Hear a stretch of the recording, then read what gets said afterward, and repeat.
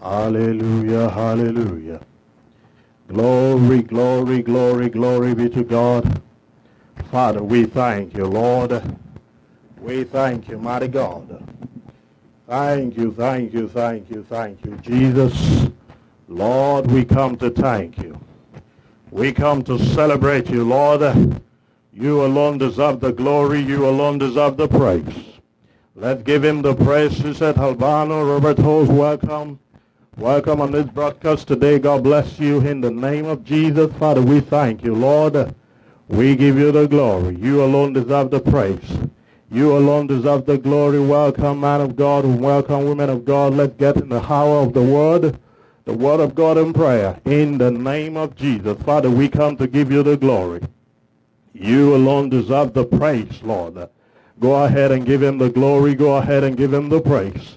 Say, Father, thank you for your mercy. Thank you for your love. Thank you because you are good and your love extends to the heavens. Say, Lord, thank you. Thank you, thank you, thank you, Jesus. Welcome to the broadcast of the Winning Word and Prayer Hour in the name of Jesus. Father, we thank you. Lord, we thank you. You are worthy. You alone deserve the praise. You alone deserve the glory. Give him all the glory. Give him all the praise. In the name of Jesus. In the name of Jesus. Say, Father, we thank you, Lord. Say, Lord, we thank you because you are faithful. Say, Lord, thank you because you are good. Thank you because you alone deserve the praise. You alone deserve the glory. Go ahead and let's give him the thanks and give him the glory. Say, Father, thank you, thank you, thank you, mighty God.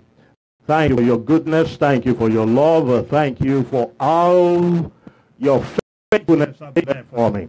Say, thank you, Lord, because you have always been there for me. Come on, give him thanks and let's give him the glory. In the name of Jesus. In the name of Jesus. Father, we thank you, Lord. We give you the praise. We give you the glory. In the name of Jesus, give him the praise, give him the praise, and give him the glory. Father, we bless you. We come to thank you, Father, because you are good. We come to thank you, Lord, because there is none like you. We come to thank you because of your faithfulness. Welcome, woman of God. Welcome, man of God. Let's get in the house of prayer. Give God the praise.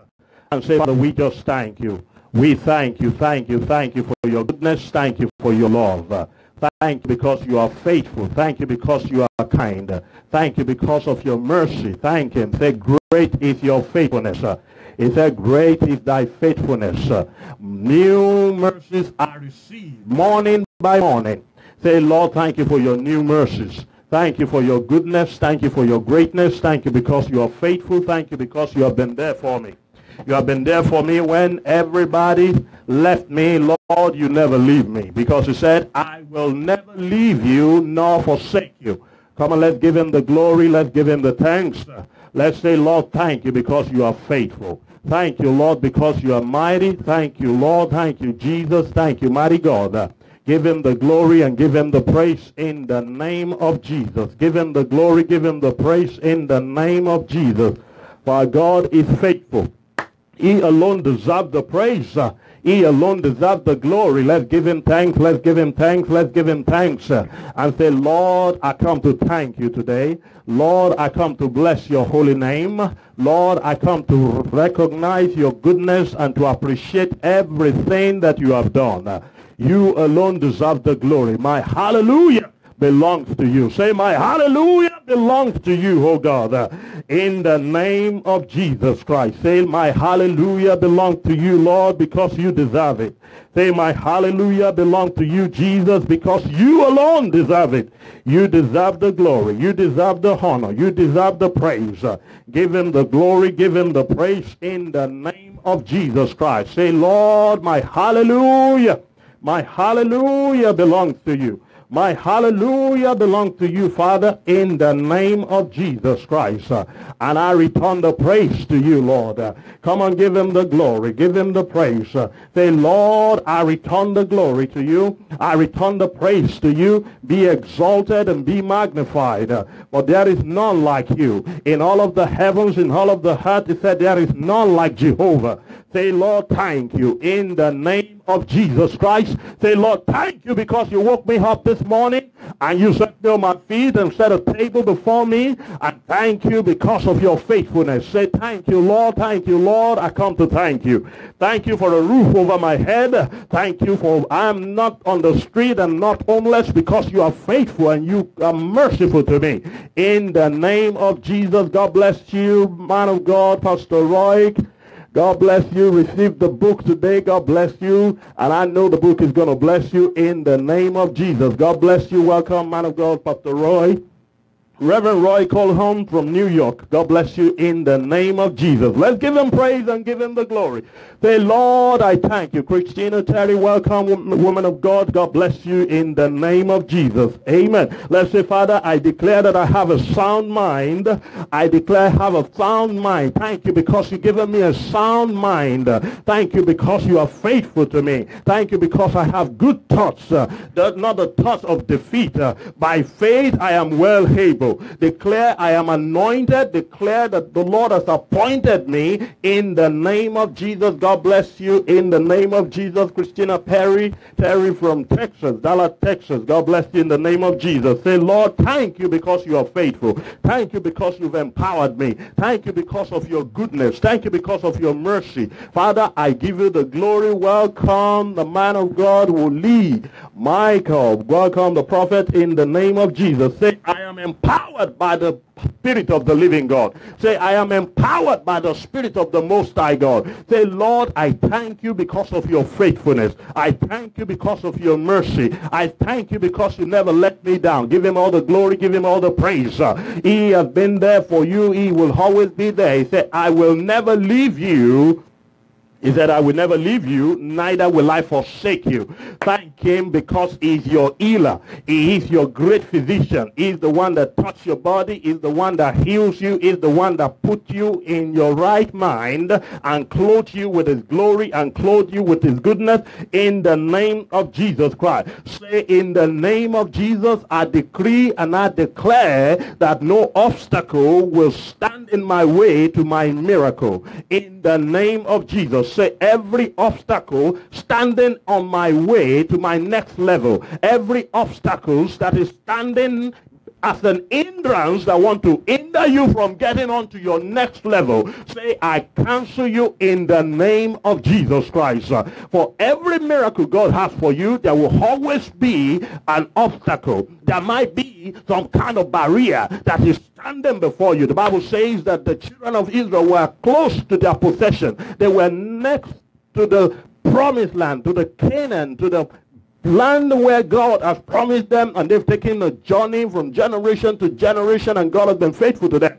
But when they got there, the Bible says there was a wall, the wall of Jericho, the wall of Jericho. You're going to decree and declare that in the name of Jesus Christ, every obstacle that is standing between me and my promised land, every obstacle that is standing between me and my entering into the promise that God has for me, every wall of Jericho, I come against you in the name of Jesus Christ. And I decree, I declare, no more obstacle, no more barrier, no more hindrances. Hindrances kind of stop you from getting into the promised land. Beside the wall of Jericho, the Bible says that when Moses, the man of God, the prophet, has sent the 12 leaders, the 12 spies to go in and survey the land and spy the land, that there were 10 of them that came back and gave an evil report.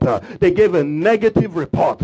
They began to say that, well, the land is good, God has promised us, but you know, we are just like a grasshopper, we cannot take the land. And the Bible says they made all the people began to weep, and all the people began to cry because of the bad report, because of the bad news. And I decree and declare that this is the year of good news for you. No bad news in the name of Jesus Christ. That every bad news that is coming your way, any devil, any negative voices that is whispering bad news, whispering negativity on your way in this new year, we cancel in the name of Jesus Christ. Say, no more obstacle for me, no more barrier for me, no more hindrance for me. I am stepping into a new season. I am going going into my promised land. I am going into where God has promised me. The Lord did not bring me this far to leave me. He brought me all the way from 2017, even into the year 2018 to bless me. God will not bring you so far to leave you or abandon you, for all the promises of God in Christ are yea and amen. He said, will I bring to birth and will not deliver? God will not put you through a labor pain without delivery. So you're going to decree and declare that in the name of Jesus Christ, in this second month of the year of the goodness of God, that no obstacle, no barrier will be able to hinder me from fulfilling and entering to that which God has promised me. Say, I possess my possession. I enter into the promised land. I enter into the promises of God, and I will see the manifestation of the glory of God in the name of Jesus Christ. Say, no obstacle will defeat me, because my mind is programmed unto victory. So the people, the 10 spies began to say, we cannot go, and the people began to cry. The people began to wail. Maybe there have been people in your life that have always speaking negative, that are always bringing you down, that are always shutting you down, that will never encourage you. But I bring the word of the Lord to you today in the word of encouragement and the ministry of Barnabas, that today the word of God is bringing edification, the word of God is bringing consolation, the word of God is bringing elevation, the word of God is going to bring promotion your way, the word of God is going to bring you victory in the name of Jesus Christ. There is no giant that is greater than our God. There is no giant that is greater than Jehovah. There is no obstacle that can hinder God from working his miracle in your life. So you got to have a mindset, a thinking of faith, and say, Lord, thank you, because I know that in this season I got the victory. I got the victory in the name of Jesus. I got the victory through the blood of the Lamb. I got the victory by the power of resurrection. I got the victory because you arose in the name of Jesus Christ. The dead, the grave could not hold Jesus down. As he has said, he is risen and he is gone to Jerusalem. He said, go and tell your brothers. The Bible said the angel of the Lord came and rolled away the stone and sat upon it. You're going to pray that in the name of Jesus, Lord, in this season, make your angels to roll away every stone, to roll away every obstacle to my miracle, to roll away every barrier to my next level, and sit upon it in the name of Jesus. He said the angels sat upon it, sat upon the obstacle, sat upon the stone. Maybe there have been barriers, there have been places you have received no instead of yes, and to go forward and to progress.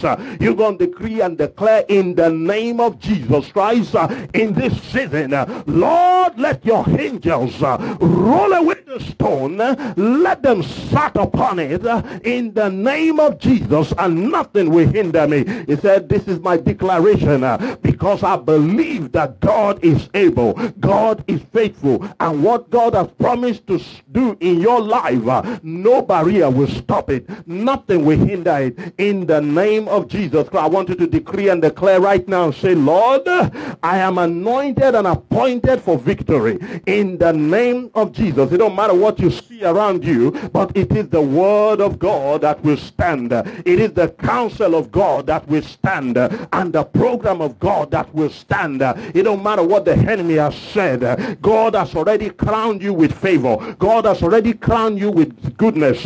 God's mercy is upon you. His hand is upon you. His favor is upon you. So you're going to decree and declare in the name of Jesus and say, I will live and not die. In this season, I will live and not die. Maybe you have been given some kind of medical report, but the Bible says, whose report will you believe?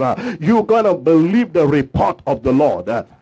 The report of the Lord say, it is well with you. The report of the Lord say, let the weak say, I am stronger. And let the poor say, I am rich. For that is the report of the Lord. The report of the Lord, according to Jesus on the cross, was that it is finished. It is finished. He has paid the price. It is finished.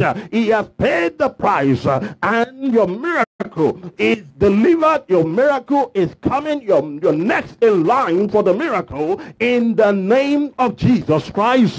Decree and declare that I will be a miracle in the name of Jesus to somebody, that I will be an encourager to somebody in the name of Jesus Christ. We got too many naysayers. We got too many people who all they do is bring you down and talk you down and shut you down and put the past things you did, things you've done in the past life you've lived, and whatever mistakes or whatever it is you've done in the past, and they begin to bring it up to you. God don't do that. When God saved you, when God rescued you, when God delivered you, when God washes you as clean by the power of his resurrection, he said the whole things are passed away. 2 Corinthians chapter 5 and verse 17, he said, if any man be in Christ, he is now a new creation. The old you is gone.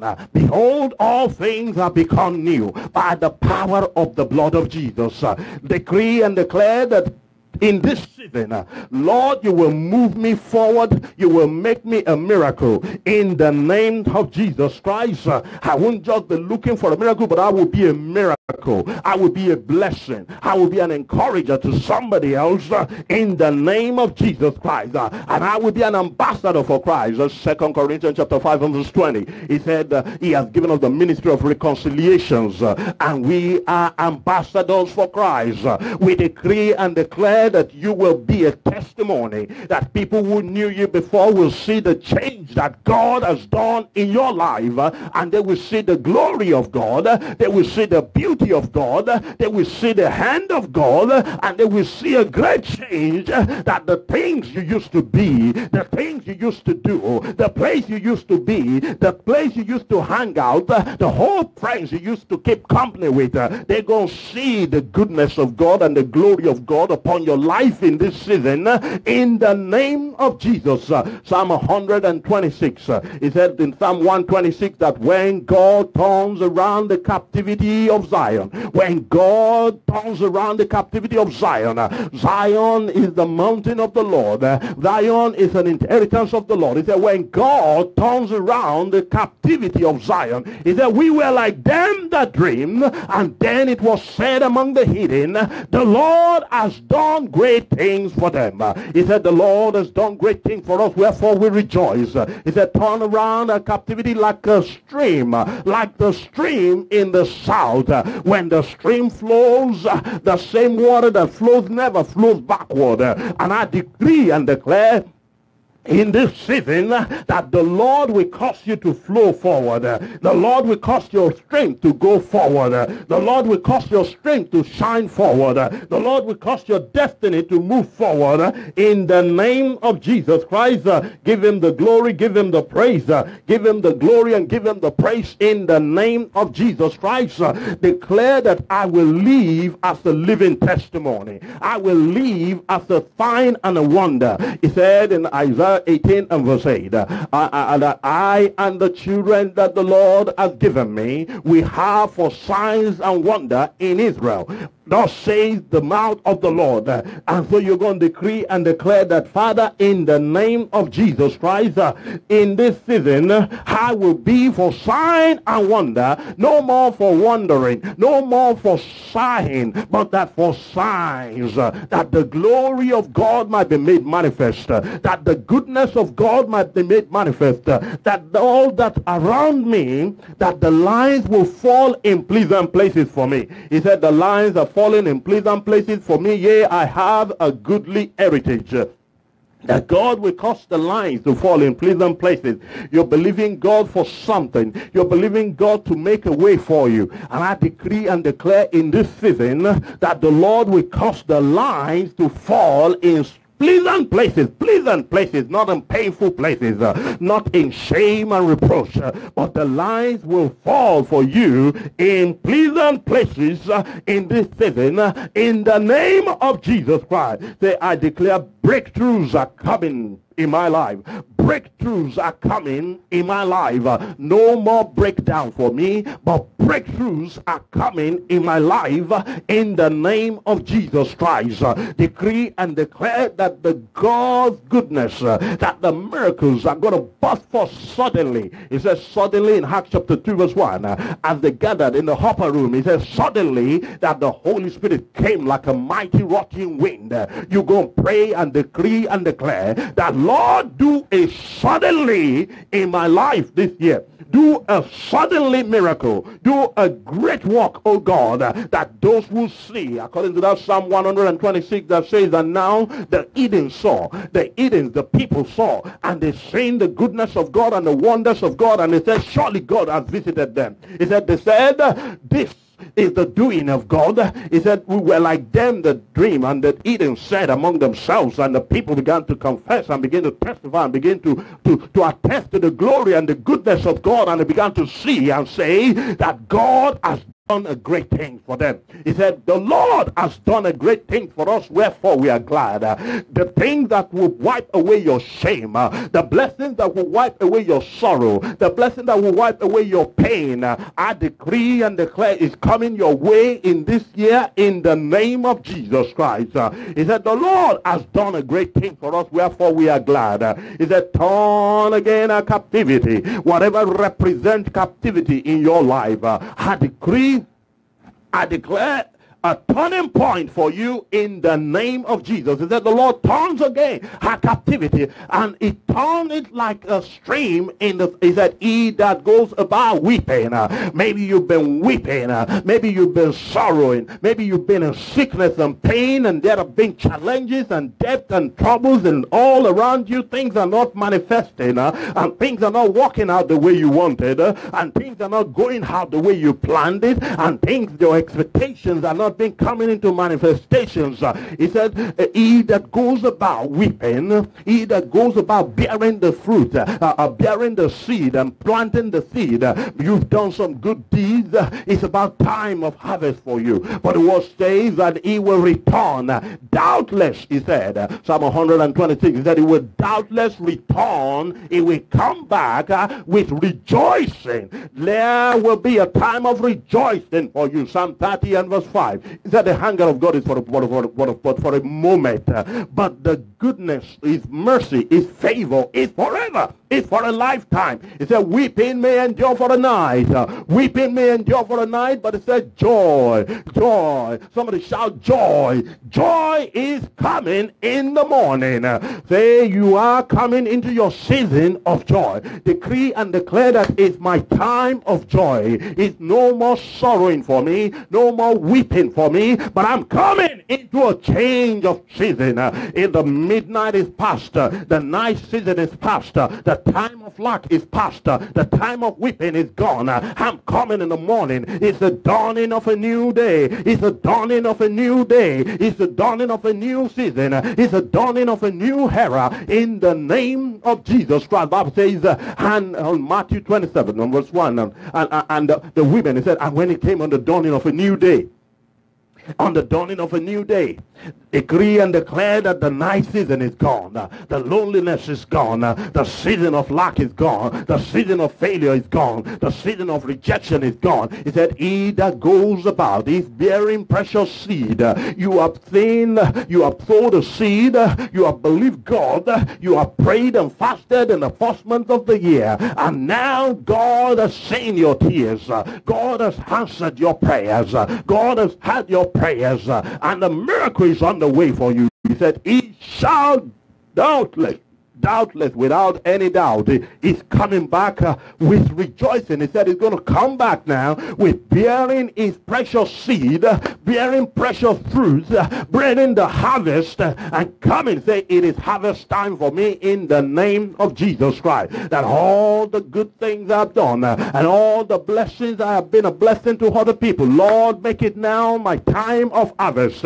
Send me a helper in this season. Send me those that are going to be a blessing to me, not those that are going to be a burden to you anymore, but those that are going to bless you. Not anyone that is going to come to take advantage of you, but that God is going to bring a blessing to you in the name of Jesus Christ. For weeping is over. In the name of Jesus, minor Joseph, I decree, I declare, minor, in the name of Jesus, no more weeping, no more tears. But the Bible says in Psalm that the Lord put your tears even in his bottle. He put it there for a remembrance, and he's bringing smile to you. He's bringing laughter to you. He's bringing joy to you. He's wiping away that pain and taking away that sorrow and taking away that worries, taking away all that troubles, taking care of whatever the situation may be, and making a way for you where there seems to be no way. For God is a miracle worker. For God is a faithful Father. For God is a good Father. For God is the mighty one, in the Holy One of Jacob. He does mighty things. He does miracles, and he's going to make a way for you where there seems to be no way. He's going to make a way for you in the name of Jesus Christ. For God does not delight in his children weeping. He does not delight in his children suffering. He said, after you have suffered a while, the suffering has an expiration. After you have suffered a while, he said he will strengthen you, he will turn around the situation, and he will comfort you, and he will establish you, and he will bless you in such a mighty way that the weeping is gone and the tears are gone, and it shall be a season of laughter. It will be a season of testimony. It will be a season of rejoicing. It will be a season of giving him the glory in the name of Jesus Christ. There is no hopeless situation with God. The problem is just many times many people give up the hope. But I decree and declare for you that there is no hopeless situation. Romans chapter 5 and verse 5. Romans chapter 5 and verse 5. It said that you must continue in hope. Even against the hopeless situation, there is always answer in God. There is always a miracle with God. There is always a solution in God. And it said, let your hope strengthen your faith in God. Never give up hope on God. Never give up on calling upon him. Never give up on praying. Never give up on thanking him and praising him and fellowship in the word and in prayer. For he will make a way for you. Your hope is there to strengthen you. Your hope and your faith, it will keep you going. Worshiping him and praising him. Say, Lord, I'm thankful. Thankful for everything you've taken care of. Though I do not see it now, I believe in the realm of the spirit that you are moving on my behalf. And very suddenly and very shortly, there will be an amazing manifestation. There will be an amazing visitation of God. There will be an amazing divine intervention of God in the name of Jesus Christ. And I decree and declare, because Jesus walked into Jerusalem, he got into Jerusalem and he said, oh no, and he was sorrowing for Jerusalem and said, wow, how sad it is that you have missed your time of your visitation. We decree and declare in this season that the Lord will cause you to be sensitive in the spirit, that you will not speak negative, that you will not turn your back on God, that you will not curse God like the wife of Job told him. He said, curse God and die. You're going to keep on to your holiness and righteousness after all God has done and make you go through all this trouble. He said, why don't you just curse God and die? Anybody speaking discouragement in your life in this season, shut off, shut them up, shut them down, and shut them out and say, God is faithful and God will do amazing things, and I will not miss my time of visitation. I will not miss my time of intervention. I will not miss my time of promotion and divine grace of God coming upon my life in the name of Jesus Christ. For I believe and I declare it's my time of breakthrough. It's my time of healing. It's my time of favor. It's my time of going further. No more breakdown for me, but I shall break forth. Isaiah, he said, you shall break forth to the right, to the left. He said, even the barren that was said cannot have a child. He said he will become a mother of many. And he did that and demonstrated that in the life of Hannah. And he said, the Lord visited Hannah. The Lord remembered Sarah. The Lord visited and remembered Rebecca. So it don't matter what situation it is, we decree and declare and say, Lord, remember me. Lord, visit me. Lord, do amazing work in my life. Lord, give me a testimony. Lord, do great things in my life in this season. Lord, answer my prayer and glorify yourself and show forth, oh God, and show out, oh God, and show your mighty works and show your mighty hand and glorify yourself.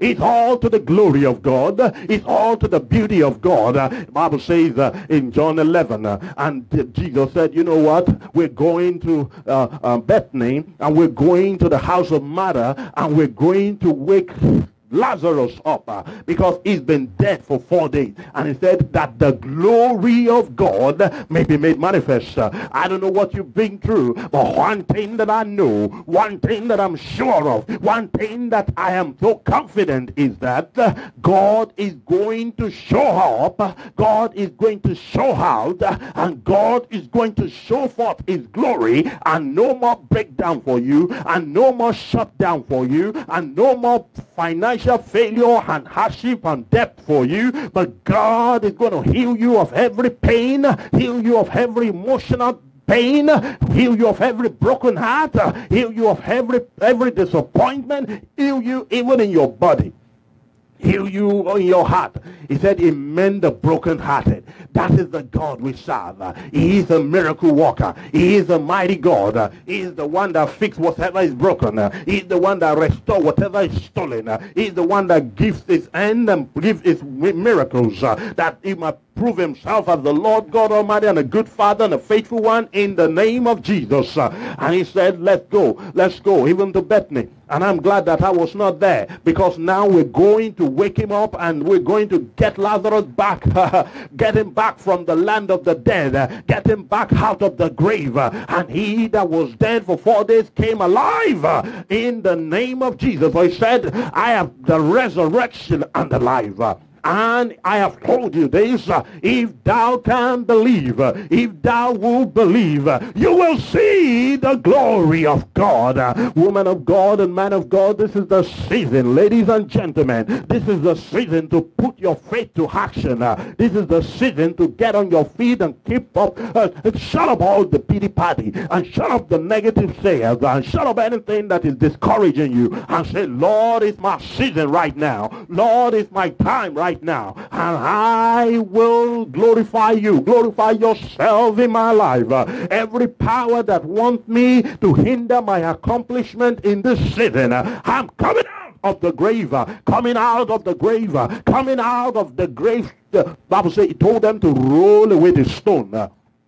I decree and declare that every stone that has been rolled in your way, the Lord is going to send his angels rolling away the stone right now, rolling away the stones in the name of Jesus. And he said, Lazarus, come forth.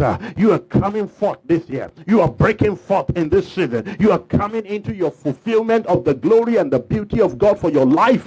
You are coming to your season of testimony. You are coming in a season of rejoicing. No more breakdown, no more grave experience for you, and lack and rejection and pain and sorrow and reproach in the name of Jesus Christ. And I decree and declare that every affliction, every frustration, and every troubles that have kept you down before, they are releasing you in the name of Jesus Christ. And the Bible says when he called him, and he that was dead, Lazarus, came out of the grave, and the next thing he told them, he said, loose that man, loose him, loose Lazarus and let him go, loose him and let him go. In the name of Jesus Christ, decree and declare that everything that have tied you down, every robe, every grave clothes, whatever keep you in a tight place, loose in the name of Jesus. But the message of the gospel said, the Spirit of the Lord is upon me, and he has anointed me to set the captives free. The Spirit of the Lord God is upon me. He has anointed me. He has appointed me to decree the appointed year of the Lord. He has anointed me, and he has ordained me even to bind those who are cast and to bind the brokenhearted, and to set the captives free, and to deliver.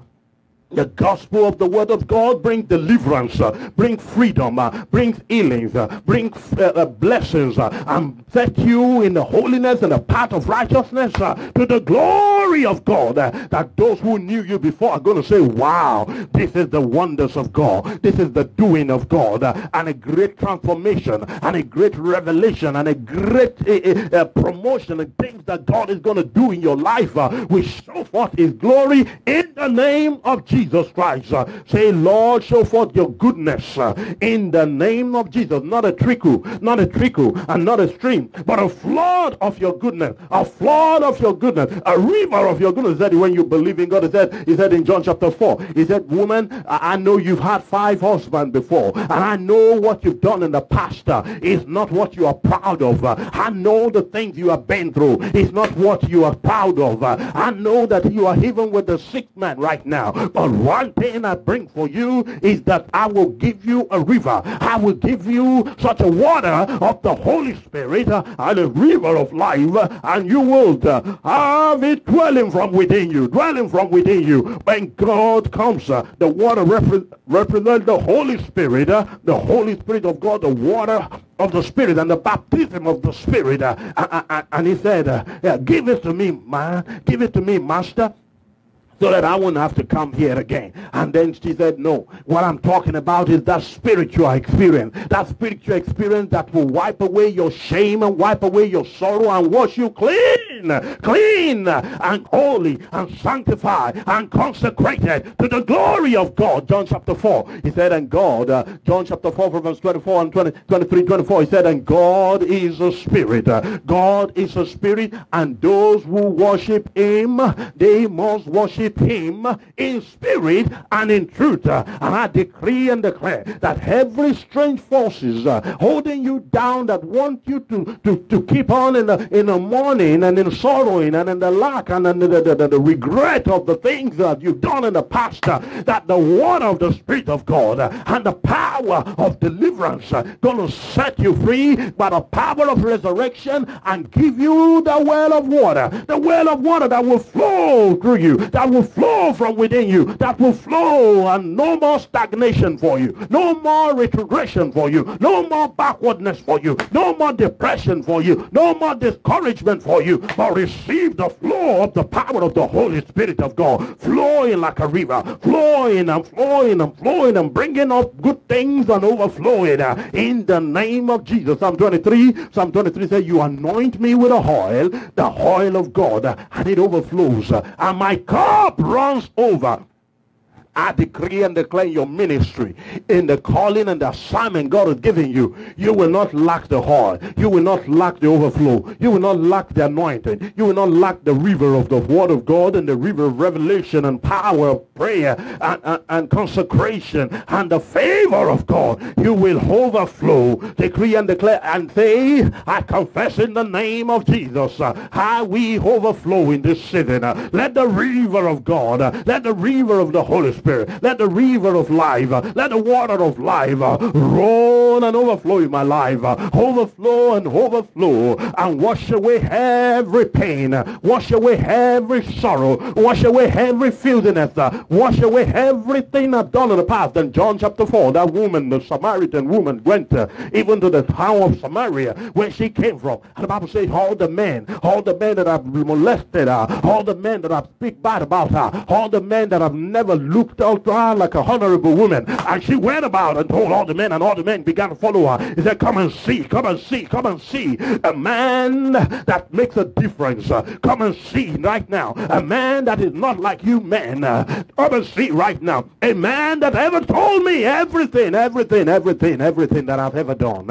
A man that is the Savior. A man that is the Messiah. A man that is the Son of God. A man that is going to give us life. A man who has brought salvation to mankind. And all the men came in that place where you've had trouble, in that place where you have sorrow, in that place where you've been known for evil and bad recommendation. God is going to change your story around in this season. God is going to change it around. And those same people who have looked down on you, they're going to see the glory of God. They're going to see the beauty of God. They're going to see the power of the resurrection, the transformation of God over your life. And they're going to come to see and give their life to the Lord in this season.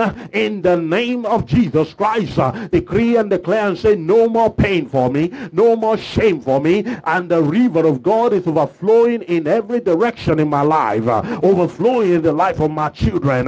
No more sickness and no more pain and no more sorrow in the name of Jesus Christ. Bible says in the book of Isaiah that God declared the end from the beginning. God is a God that knows the end, and the end of the book says that you are an overcomer. He said that we overcome him by the blood of the Lamb. We overcome. You are more than an overcomer. You are more than a conqueror. You are an overcomer. You are not a victim. You are not a castaway. But he said, this is Zion. This is a wound nobody. And they said it's a castaway. God is changing all of that in the name of Jesus. God is giving you a new bill clean of health in the name of Jesus. He is Jehovah Rapha. He is the great physician, and he will heal every situation, what even the doctors cannot do. We serve a God that is more than able, that can do all things exceedingly abundantly above whatever you can think or ask, in the name of Jesus Christ. And a flood of healing and a flood of river of God that will overwhelm you with his goodness, overwhelm you with his favor, overwhelm you with his mercy is coming your way in this season in the name of Jesus Christ. Declare no more breakdown for me. Declare no more shame for me. Declare no more trouble to me in the name of Jesus Christ. And every arrow that the enemy has fired into your life will return back to sender in the name of Jesus Christ. And I decree and declare that the Lord, he said, come unto me all you who labor and all you who are heavy burden. Every burden, burdens are rolled away at Calvary. Burdens are rolled away at the feet of Jesus. The burdens are rolled away in the name of Jesus Christ. And every kind of evil report you have gotten, the Lord is going to visit you and turn it around in the name of Jesus, giving you victory in the court of law, giving you victory in the place of defeat, giving you his mercy in the name of Jesus, giving you freedom in the place of bondage in the name of Jesus, and dumbfounding promotion. He said promotion comes not from the south, from the west, from the east, but promotion comes from the north side. Promotion comes from the heaven. He said we have come to Jerusalem, we've come to Mount Zion, in the city of our God, in the north side. While God lives in the north side, in the city of our God, is a promotion comes from the Lord who makes the heavens and the earth, and everything you need to move forward this year. God is going to make provision for you in the name of Jesus Christ. God is going to make a way for you in the name of Jesus Christ.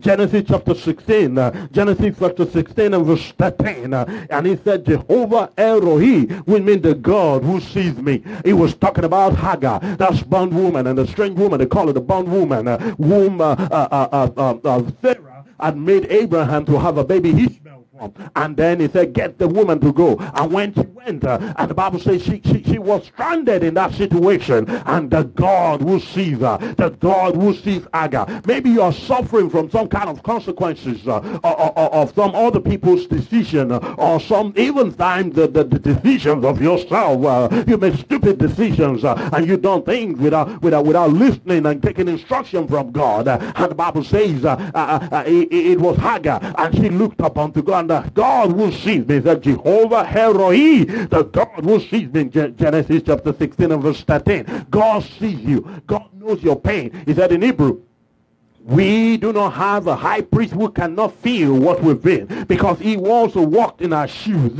He knows what we've been through. He knows. He said he can have that same feeling.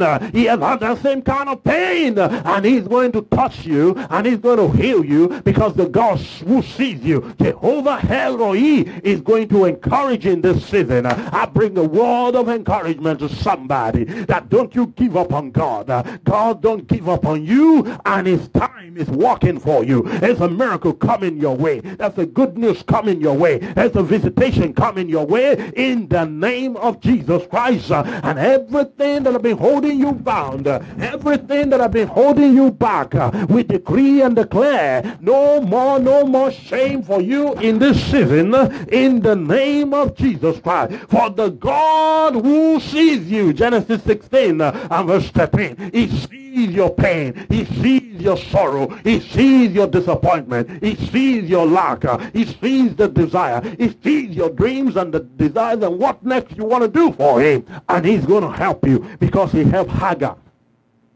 He helped her and didn't allow the boy Ishmael to die. He had the mercy. He had this goodness even upon the boy. It doesn't matter what it is that you have messed up and you have done wrong. When you come to the Lord and repent, when you come to the Lord and confess, when you come to the Lord in humbly and say, Lord, have mercy on me. God is going to show his mercy on you. God has his mercy. He has mercy in the name of Jesus Christ. It don't matter who gave up on you. It don't matter who left you. It don't matter who wrote you off. God will never. He said, I will never leave you, and I will not forsake you, in the name of Jesus Christ. Psalm 113, 113, Psalm 113 verse 7 and 8. Psalm 113 verse 7 and 8. That is the walking wonders of our God. He said he raised up the poor out of the dust. It don't matter what dust you're made in. How low can you get from the dust? You were made from the dust, and we are going back to the dust. But when you are living, you are not supposed to be in the dust.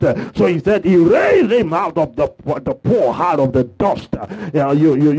Everybody's wrote you off and you put you in the dust. And God, you cannot bury a living man.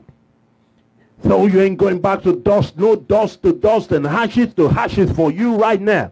As you are living, he said there is hope. There is hope for a dog that is alive. He said is better than a dead lion. Decree and declare that I'm alive. I'm dead, yet you can't bury me, and so I'm not going to the dust, for it's not over. But God has his hand upon me. I've got message to give. I got testimony to give. I got a song to sing. I got a dance, and yes, not dance to the glory of God. I got places to go that I have not been yet. I got the message of the gospel to take to places I haven't done yet. My assignment is not over yet. My life is not over yet. Your marriage may be over, but your life isn't over. The man may die or left you, and your life isn't over yet. The children may left you, but God didn't leave you yet. The friends may leave you, but God didn't leave you yet. Say, I ain't going to the dust now. I may be poor now, but God is going to visit me. God's going to revisit me. Micah chapter 7 and verse 7. He's a faithful God. And he said, rejoice, rejoice. Micah 7 and 8. Micah 7, 7 and 8. He said, rejoice not over me, my adversary. Do not rejoice over me. For if I fall, God, you're going to show the light to me. You're going to shine the light to me. He said, if I walk in darkness, God is going to shine the light to me. It don't matter what they did against you. They can count you out. You know, in the wrestling and the competition, when the referee begin to count, you might be down, but you're not counted out yet. He said, Psalm 113 and verse 7 and 8, he raised up the poor. So when you're down, God gonna raise you up. If you're poor, God's gonna raise you up. He's gonna change your situation. He's gonna heal you. He's gonna deliver you from every affliction and every program of the enemy. Micah 7 verse 7 and 8, he said, do not rejoice over me, my adversary. Do not rejoice over me, my enemy. For when you think you fulfill your assignment, God's gonna step in. He's going to show me the light. He's going to raise me up. He's going to do not laugh over me. Those who have said, well, it's over, it's done. No. God got the final say over your life. Not them people, not them haters, not your adversary. No man, no woman got a say over your life. Jeremiah 29:11. Jeremiah 29:11. He said, Jeremiah 29:11. He knows the plan and the thoughts that he has towards you. That the good. Say good is coming to me. For God has a good plan for me. God has a good thought for me. He said, and I will rejoice in the plan of God. Is that to give you a future and a hope, and not destruction and not defeat.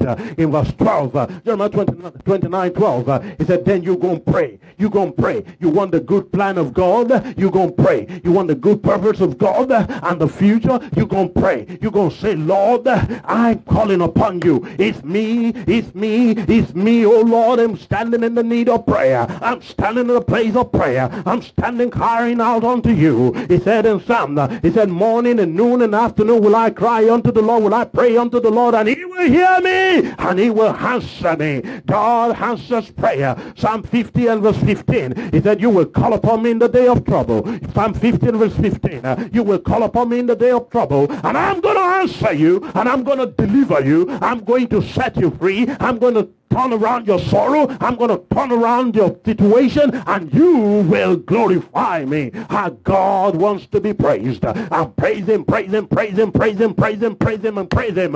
it's me, Lord. It's me, Lord.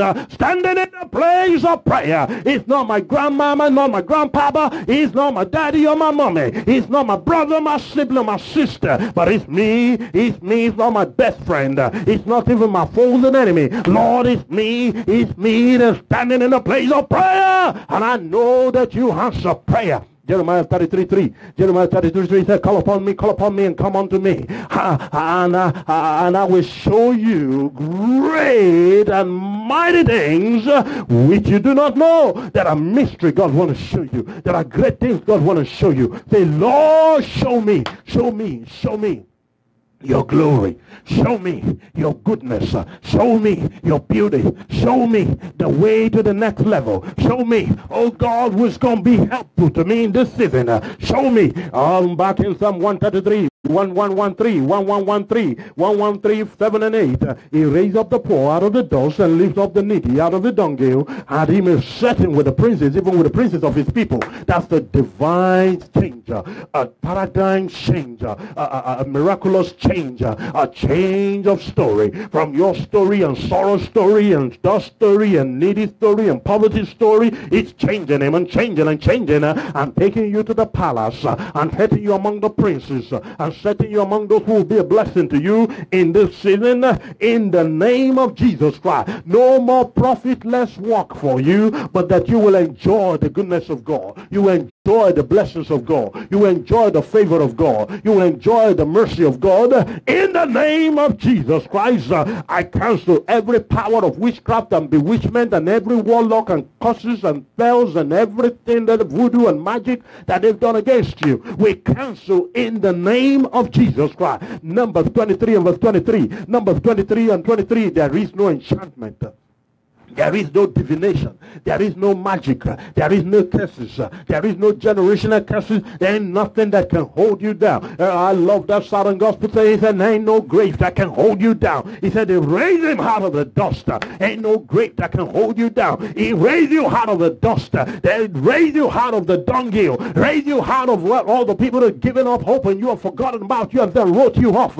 God is changing that situation. God is able to change your story. victory, and he will glorify himself in the name of Jesus Christ, and put to shame every warlock, every voodoo, and every magic, and every witchcraft, and every curses, and every haters. He will put them to shame in this season in the name of Jesus Christ. And I decree and declare the blessings of God is coming. Say, Lord, your blessing is coming. Say, Lord, I receive it. Lord, I thank you for it. Lord, I bless you, Lord. Father, appear in my situation, oh God. Oh, let God arise. Psalm 68 and verse 1. Say, let God arise, and let all his adversaries be scattered. Psalm 68 and verse 1. Say, Lord, arise for me, O God. I ain't got nobody else but you. But when I have you, I know I got everything. When I have you, I know you have all the power. I know you got everything in your control. I know that you're going to do everything to make me to smile again. And make me to laugh last over every adversary and every negative ones. And everything they said against me. All those who have lied on me. All those who have failed and spread gossip and backbite and backstab. Lord, I got you, oh God, that you will arise and vindicate me. And I got you, oh God, that you will arise, oh God, and do a great and mighty thing in my life. And I know that I will not break down anymore. I know that I'm coming alive. Ezekiel chapter 37, every dry bone coming alive. Every dry bone coming alive. And they given up hope on you. They said you're dry and dead and gone in the valley of the dry bones. But God said to the prophet Ezekiel, can these bones live? And the prophet was such a smart man. And he said, Lord, I know that you know all things. And I'm going to just speak what you tell me to do. And I'm not going to speak no negative anymore. I'm going to prophesy. I'm going to speak. I'm going to declare what you want me to say. And Ezekiel 37, he began to tell him. He said, now what you going to do? Step by step, lines upon line, and precept upon precept, he began to tell him and giving him instruction.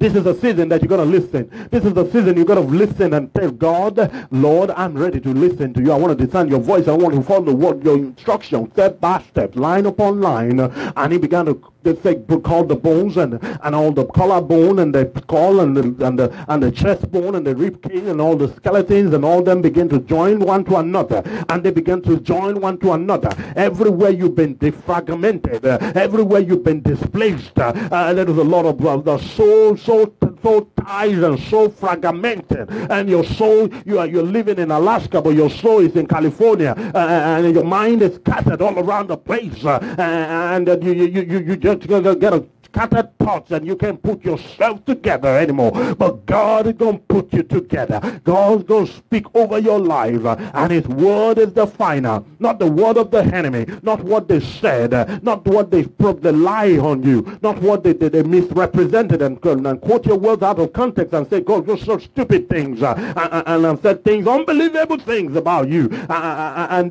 they just for fabrication and manipulation and all sort of things they said, and the Bible says, Ezekiel 37, and he began to speak.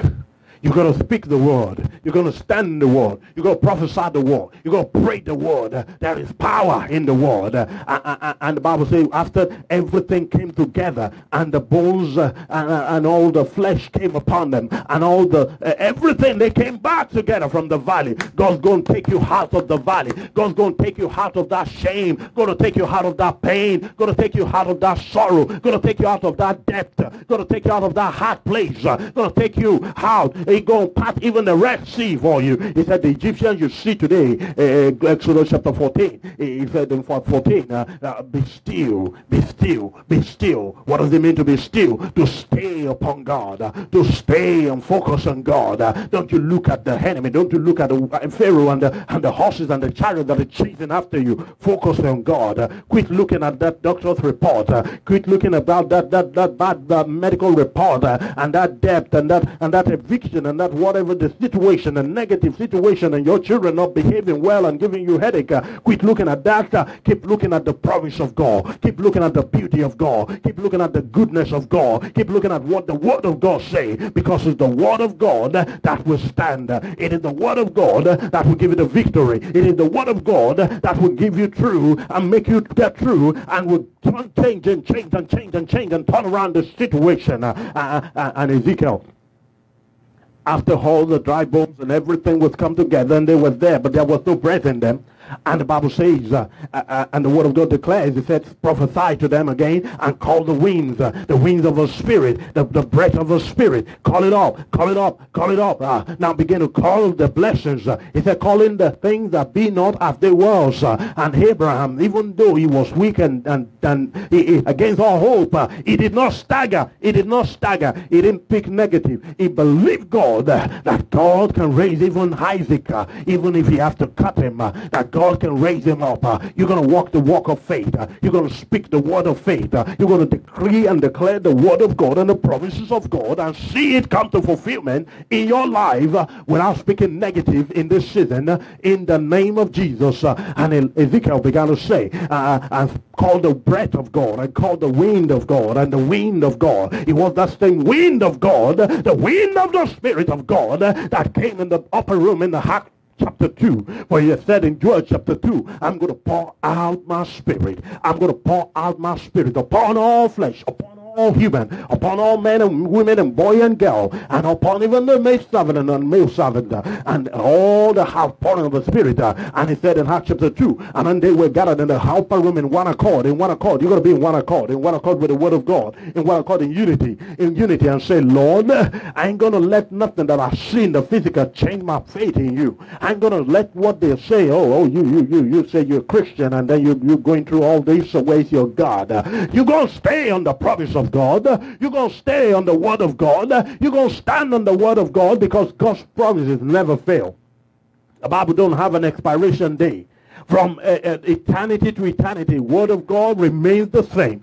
He said the grass wither and the flower fade, but the word of our Lord, Isaiah 48, Isaiah 40 verse 8, he said the grass wither and the flower fade, but the word of God, the promise of God, the word of God, he said, will never fail, and the word of God will always bring to pass. And Ezekiel began to speak, Ezekiel 37, and there arose a mighty army out of the dry bone, out of the dry situation, out of the trouble you've been through. There is something mighty coming in. There is a great testimony coming in. There is something mighty coming in. There's a mighty ministry coming in. There's a mighty deliverance coming in. Out of the shame you've been through, out of the garment of the depression and spirit of heaviness you've been through, there's a mighty thing coming in. What the Lord does not allow to kill you is going to make you stronger. And every giant that you have confronted, they're going to fall and they're going to die, and they cannot hinder you from entering into your promises. The wall of Jericho, the obstacles are going to give way to your miracles in the name of Jesus Christ. Ezekiel 37, and instead the house of Israel, and you're going to be like a mighty army, and a mighty army in the name of Jesus Christ, in the name of Jesus. And every hardship and every pain and every sorrow and every tears and every weeping that you have had, the Lord's going to turn everything around, make you a living testimony. In the name of Jesus Christ, in the name of Jesus, give him all the glory, give him all the glory, give him all the praise. For the Lord is changing your situation in the name of Jesus. Amen, amen, amen, amen, amen, amen, amen. Somebody shout glory to God in the highest and say, Father, thank you, Lord, in the name of Jesus. And I need you to agree with me and say, Lord, send your word like a thunder. Send your word like fire. Send your word. He said, like a fire shot in my bones. He said, is my word not like an hammer? Is my word not like a fire? It's not like my word. Is his word is like a hammer. He said, it's like a breaking every pain and every stones and every obstacles and every barrier. And he said, his word like a fire that burns off everything the enemy sent your way. Go burn it off in the name of Jesus. You use fire to fight fire. The fire of God consumed the fire of the enemy in the name of Jesus. He said, for our God is a consuming fire. Give him the glory. Give him the praise. In the name of Jesus Christ, let the fire of the Lord consume every darkness in your life. Say, Lord, the fire of God going to consume every obstacle, consume every pain in the name of Jesus Christ. Amen, amen, amen, amen, amen. Give him praise and shout glory to God and say, Lord, thank you. In the name of Jesus, speak your word to me, Lord. Say, Lord, open the eyes of my heart. I want to hear you. I want to see you, Lord. Open the eyes of my heart, Lord. I want to have an encounter in your word today. I want to have an encounter with you today in the name of Jesus Christ. And my life will not be the same. I want to get a revelation of your word that will change the situation in my life in this season, in this hour of winning word in the name of Jesus Christ. Give him the glory and give him the praise in Jesus' mighty name. Amen, amen, amen, amen, amen. Welcome everybody. Welcome everybody. Give God the praise and glory in the name of Jesus. Welcome to Winning Word and Prayer Hour in the name of Jesus. Now I'm getting in the winning word right now, and we'll get in the word of God and get back in a prayer hour in the name of Jesus. Deuteronomy chapter 31. Deuteronomy chapter 31 from verse 6 to 8. Deuteronomy chapter 31 from verse 6 to 8. And the word I'm bringing today is be an encourager. Be an encourager. Be an encourager. Function in the ministry of Barnabas. Function in the ministry of encouragement in the name of Jesus Christ. We got too many people speak bad things in our world. You don't find nobody who can encourage you anymore. You like Mr. Rogers. Mr. Rogers, and back in the days, Isaiah and the neighborhood, you're going to speak an encouragement. You're going to be in a Mr. Barnabas, speak an encouragement in the name of Jesus Christ.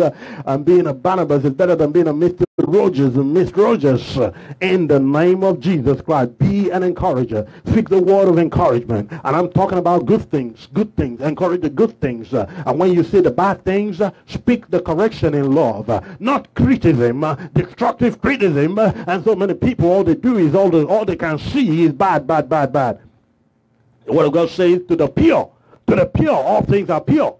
But to those who their eyes, that they have a rose-colored glasses on, you're going to change that off and see the good in things and see the good in others and speak and encourage the good. And where you need to speak correction, don't do it with rude and harsh and condemnation. He said, speak the truth in love. When you speak the truth, but the attitude and the harsh and the rude and the destruction and the gossip and the tearing down, no. That is not in the spirit of love. That is not in the spirit of God.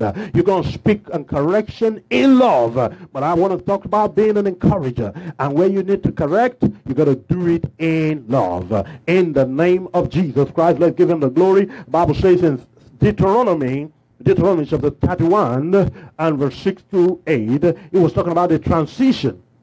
Now Moses was completing his assignment.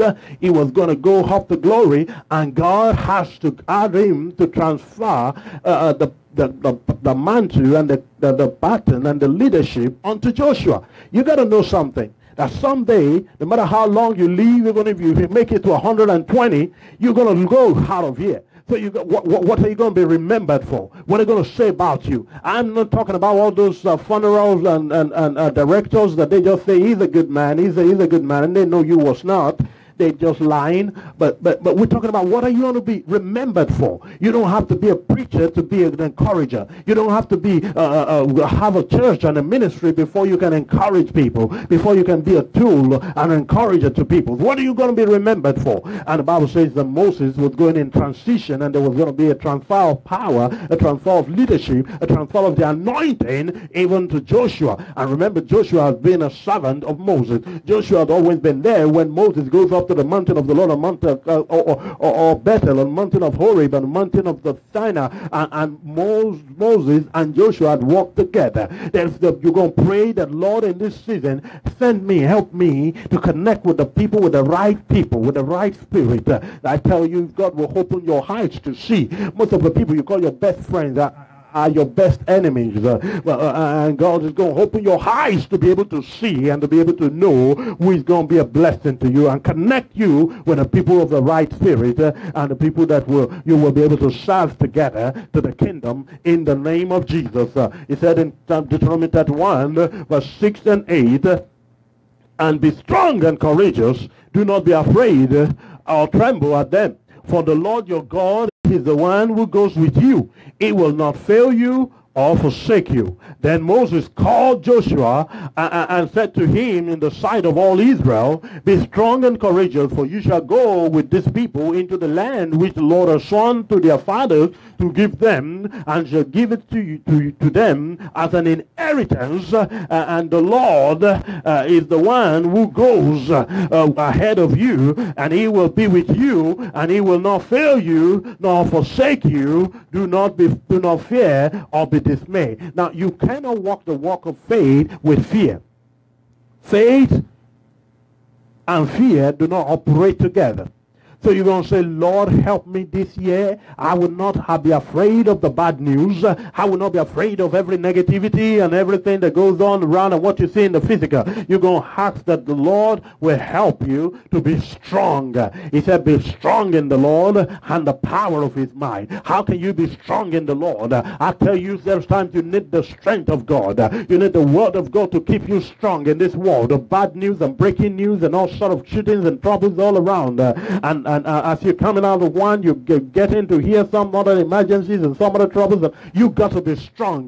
We live in a world of the survivor, of the fittest, because the devil is all out there. It's no time for weakling. You got to feed on the word of God and be strong and be courageous and let your faith be in God and say, Lord, I know that I will not be afraid. I know that I will not dismay. I know that you have made a promise and your promise will stand and your counsel will stand, and what God has said is going to do in your life is going to do. You're going to stick to God. You're going to stand by God. It don't matter what happens. It don't matter what the people say. It don't matter what they're doing. It don't matter what they gossip. It don't matter what they report and all that come against you. What matters is that you're standing in right courage with God, and standing with God, standing upon his word, and standing and not be tremble and not be afraid. Or when God goes with you, it don't matter what the people do. It don't matter the enemies. He's going to give you the enemies. He's going to give you the promise. He's going to give you what God has promised. He is a faithful God. And the Lord told him to call Joshua and to encourage him. God said, encourage him. Encourage Joshua. Encourage him. Deuteronomy chapter 1 and verse 38. Deuteronomy chapter 1 and verse 38, Deuteronomy chapter 1, and it said, Joshua the son of one who stand before you, he shall enter there. He shall enter there in the promised land. So what are you going to do? Encourage him, for he will cause Israel to inherit it. Deuteronomy chapter 1 and verse 38. God wants to encourage you to encourage others that are going to go further. Who are you pouring into? Who is the next generation you are building up? Who are you passing the mantle on to? Who are you believing God to I love that movie, the War Room movie, the War Room, by those two brothers, and that lady, she was believing God that she need just one person, and God brought to her the other Priscilla, and she was able to mentor her. Who are you pouring into? Who are you training? Who are you sharing your testimonies and building and trying to be a mentor onto? You got to have somebody in your life that you're developing, and you're passing the gift of God and fellowship together. And the Bible says, iron sharpens iron. Iron sharpens iron, just like the countenance of a friend sharpens another. You must got to be a friend. You got to be a friend. To have a friend, you got to be a friend. There's those people who are not friendly. There are people who are not just friendly. They're so bitter, and ain't nobody gonna be your friend when you speak negative and how crazy. You're gonna say, Lord, no, help me. There's got to be a transformation in you. There must be a light in you. There must be the glory in you. There must be the beauty of God in you. He said, you are the salt of the world, and you got to be a good salt. He said, not when a salt is saltless and stubborn and stupid. And he said, you're going to trample on the feet, and it's useless, not good for nothing. You're nagging and you're condemning and you're criticizing and biting and backstabbing people. Nobody going to want to be around. I don't want to be around the gossip. I don't want to be around people who all they do is tear you down and talk about it. No. I don't want it. I want my spirit to be connected to God. Bible says every idle word, every negative word, everything men shall give account of, everything you do, everything you say, and be careful what you say. Be careful what you speak about others. Be careful what you do, because it's going to come back to you. It's a seed in what you do. But it said, Joshua the son of Nun, who stand before you, he shall enter there. Encourage him. Encourage. Speak the word of encouragement. A good word. Let people come to you and know that their spirit is going to be uplifted. I'm careful who I get around, who I talk to. You're going to start talking rubbish. I'm picking the signal of the spirit. You're going, no. I want to be up there. I want an upliftment. I want somebody who is going to uplift my spirit. You don't come here and speak negative, speak trash. No, I take the junk out of the trunk and take all the trash out. No, there ain't no room for stupid, negative chatter. No gossip. I don't want to hear what you got to say about somebody else if you can't say it before him. I don't want to hear nothing. If it's not good news and good report to the glory of God, shut up your mouth and take your gossip to the next place. And the Bible says, encourage him. Encourage him. You want to fulfill the plan of God. You want to fulfill the testament of God. You want to fulfill the purpose of God. You want to be known for good report. You want to be known for testimony. Even if they've done wrong, even if they've done bad things, it's not in your place. You are not the judge. You are not the God Almighty. You are not the head behind the inspector, CIA of God. You're not the Holy Spirit police inspector general. No, let pray for the people. Pray that God will help them to see. And if you're led to speak to them, do it in the spirit of love, in the name of Jesus. Deuteronomy chapter 31. Deuteronomy chapter 31 and verse 23. It said, then he commissioned Joshua the son of Nun, and he said, be strong and courageous, for you shall bring the sons of Israel into the land which I swore to them, and I will be with you. You want God to be with you?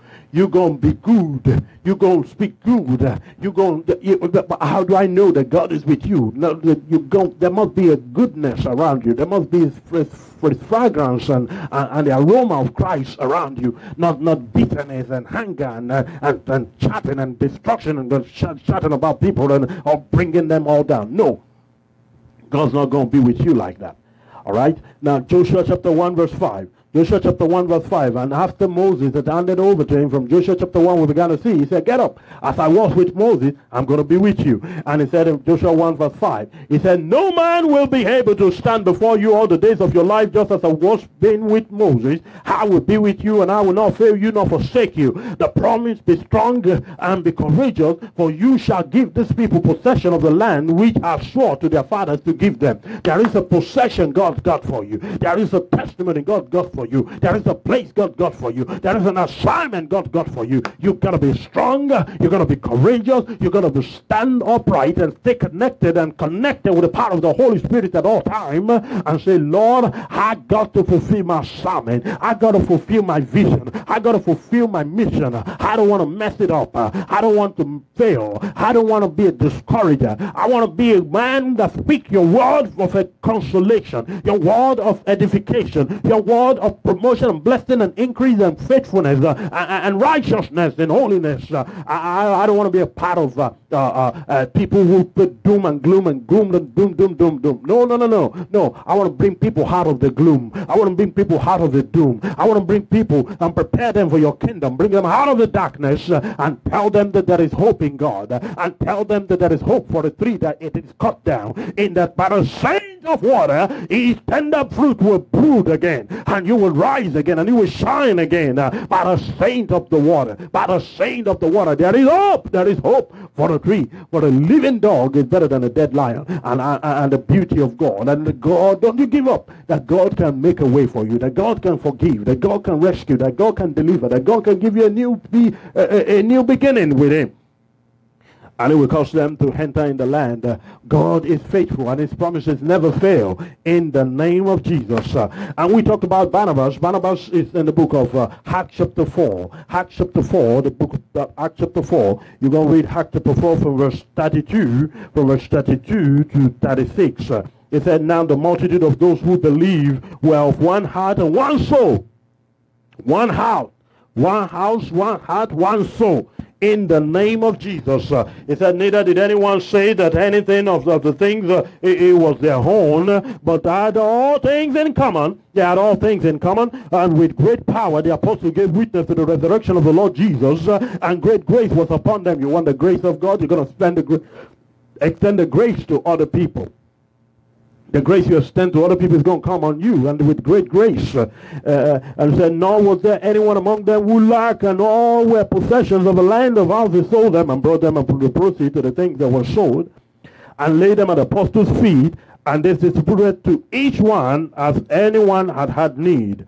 And Joseph, who was also named Barnabas by the apostles, which is translated son of encouragement, a Levite of the country of Cyprus, and having land sold it and brought it to the money, and laid it at the apostles' feet. You know, when you begin to talk about money, because some people they're gonna leave this broadcast now. They're gonna leave. They're gonna shut it off. They say the preacher wants money. No, I don't ask for money, but when God leaves on your heart to be a blessing to people, you do it. Not because you're doing it to the people, you're doing it to God. He said he will give, you give. God is the one that blesses you. If you give a cup of water to the prophet, in the name of the prophet, in the name of the Lord, he said God is going to reward you. God is going to bless you. So you cannot be an encourager without giving. That's the point. And the Bible says in the Acts of Apostles, they were sharing all things in common. Acts chapter 4, from verse 32 to 37. And they shared everything in common, and they gave. And Joseph, brother Joseph, his name was Joseph, but then they gave him a name, and the apostle called him the son of encouragement, because he's always encouraging others. He's always bringing encouragement. He's always bringing encouragement. Encouragement in the name of Jesus. And they gave encouragement one to the other. And the Bible says, even when Saul had the encounter with God on the Acts chapter 9 and the road to Damascus, and all Peter and all the apostles did not believe in him, the Bible says it was Barnabas that went in and took Paul and brought him to the apostles. Acts chapter 9 verse 27. Acts chapter 9 verse 27. But Barnabas took hold of him, it's talking about Paul, Saul of Tarsus, and brought him to the apostles, and described to them how he had seen the Lord on the road of Damascus, Acts chapter 9 verse 27, and that he had talked to him, and how at Damascus he had spoken out boldly in the name of Jesus Christ. So Paul became connected with Barnabas because Barnabas believed, and he was an encourager. I declare for you that you need a Barnabas in your life, and you need to be a Barnabas in somebody else's life, in the name of Jesus. Somebody who's going to encourage you, somebody who's going to be there to pray for you, somebody who's going to be there to uplift you, somebody who's going to be there to share with you, in the name of Jesus. If you ain't known God, no Barnabas, I'm sorry, you got to believe God for the Barnabas this year. You cannot be all by yourself without a Barnabas. You need the calling of a Barnabas. You need an encouragement at every point in time. Moses became an encourager to Joshua, and he encouraged him because God said do so, and hand it over to him in the name of Jesus. He said in 1 Thessalonians chapter 5, 1 Thessalonians chapter 5 verse 11, 1 Thessalonians chapter 5 verse 11, he said, therefore encourage one another and build each other up, just as in fact you are doing. 1 Thessalonians 5:11. Are you doing that? Are you encouraging one another, or you're bringing one another down? You got to encourage one another. That's what the Word of God says. Not bring one another down. Encourage one another as you are doing. Are you doing the encouragement, or are you discouraging people? I'm going to get to the point where I will share with you some group of people that you find in the church, and then you're going to find your group. You're going to find your group. Now he said in Acts 11 verse 27 to 30, he said, now at this time some prophet came down from Jerusalem to Antioch. We need prophets that will bring encouragement. We need prophets that will bring edification. We need the New Testament prophet that will come from Jerusalem in the city of God, the house of peace, and bring a word. And he said, as they were worshiping, they were praising God, he said, and the Holy Spirit said, separate for me Paul and Barnabas to the work that I have called them to do. And the Holy Spirit is going to speak through the prophet with encouragement, with edification, with comfort, in the name of Jesus Christ. And they prayed for them, and they commissioned them on that assignment. You need that prophet in your life. You need that Barnabas in your life that will speak the word of God and speak correction in love and speak edification and give direction to the next level in the name of Jesus Christ. And Acts chapter 13 verse 2. Acts chapter 13 verse 2 said, while they were ministering to the Lord and fasting and praying and ministering to the Lord and fellowship, he said the Holy Spirit said, Acts chapter 13 verse 2, he said the Holy Spirit said, set apart for me Barnabas and Saul for the work to which I have called them. Say, Lord, set me apart this year. Set me apart, oh God. Set me apart to be a Barnabas. Set me apart for the work you've called me. I don't want to miss my portion. I don't want to miss my sermon. I don't want to miss your calling upon my life. Set me apart and connect me with the right people, the right spirit, the right company that will help me to fulfill the assignment that you have called me to do. Acts chapter 15. Acts chapter 15 from verse 22 to 31. Acts chapter 15 verse 22 to 31. Then it seemed good to the apostles and the elders with the whole church to choose men from among them to send to Antioch, and Paul with Paul and Barnabas and Judas called Barnabas and Silas, leading men among the brethren. You need the right company. Acts chapter 15 verse 22 to 31. You need the right Barnabas, the Barnabas company, the Barnabas people. You need them in your life in the name of Jesus. You need the Joshua that will help take on to the next generation, that will bring forth the fulfillment of the dreams and the vision and the prayer and the fasting and all the things that God could not do in your lifetime, to carry the pattern on, to carry the calling on in the name of Jesus Christ. Acts chapter 15 and verse 36 and 30 to 39, he said, after some days Paul said to Barnabas, let us return to visit the brethren in every city which we have proclaimed the word of the Lord, and see how they are. That's follow up. Acts chapter 15 verse 36 and 30 to 39. And Paul and Barnabas, they went back on the second missionary journey, and all the brethren and all the people that they have spoken with and all the people they have met on the way, and they encouraged them again. When you minister the word to people, you follow them up, and you see how that they're doing. Not that just ministering to people and letting them go. No, you got to follow them up and disciple and follow them up, and a phone call and a text message and an email there, and encourage them in the Lord, and be sure that they are still there in the Lord, in the name of Jesus. And Galatians chapter 2 and verse 1, he said, then after an interval of 14 years I went up again to Jerusalem with Barnabas, taking Titus along with us. In 14 years, you need a relationship that spans not the people that are your friend today. They're going to be friends today, and in 2 days and they're not your friend anymore. They're going to be your friend and they unfriend you. No, a friend that's going to unfriend you and not be able to connect with you in connection. He said 14 years. For 14 years, you need a lifelong commitment, a lifelong friendship. No. I'm mad at you now. Now friend you, and that's all, and go and everybody go. No. You need a Barnabas who is going to stick with you, who is going to be with you in the tough time, in the hard time, in the time of joy, in the time of pain, in the time of sorrow, in the time of hardship, in the time of the valley, in the time on the mountain, in the time in the pine. A friend who is going to be able to get on the bus with you, and also will be able to be with you in a limousine, and be able to be with you in a fine convertible, not just the one who want to be with you in the nice car, and don't want to join the train or the bus with you. Amen. In the name of Jesus, you need such a connection. We don't need the hypocrite. No. Galatians chapter 2 verse 13.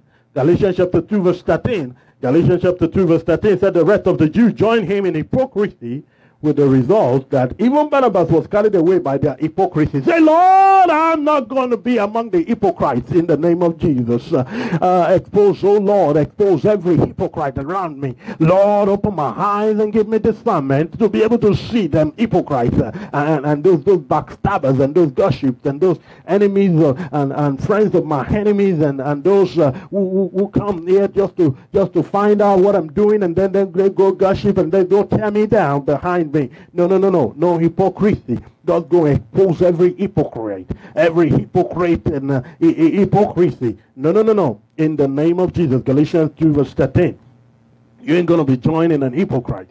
You see, there's a lot of hypocrisy in the body of Christ, and hypocrisy in the church, and hypocrisy in the pre-ministries and ministers talking one bad about the others and all that. And when they say, oh, God bless you, Bishop, God bless you, man of God, and all that. But by the Spirit of God, you know they are hypocrites. Hypocrites of the highest order. They're going to put on a nice collar and a robe and all that. They're a hypocrite under the gown. Then go expose all damn hypocrites in the name of Jesus Christ. All they do is talk bad about you, talk bad and all that gossip and say terrible things, and they see you and smile to you. Lord, punish the devil. Now I'm going to show you some groups in the church and some dangerous groups that you must avoid in the church of God.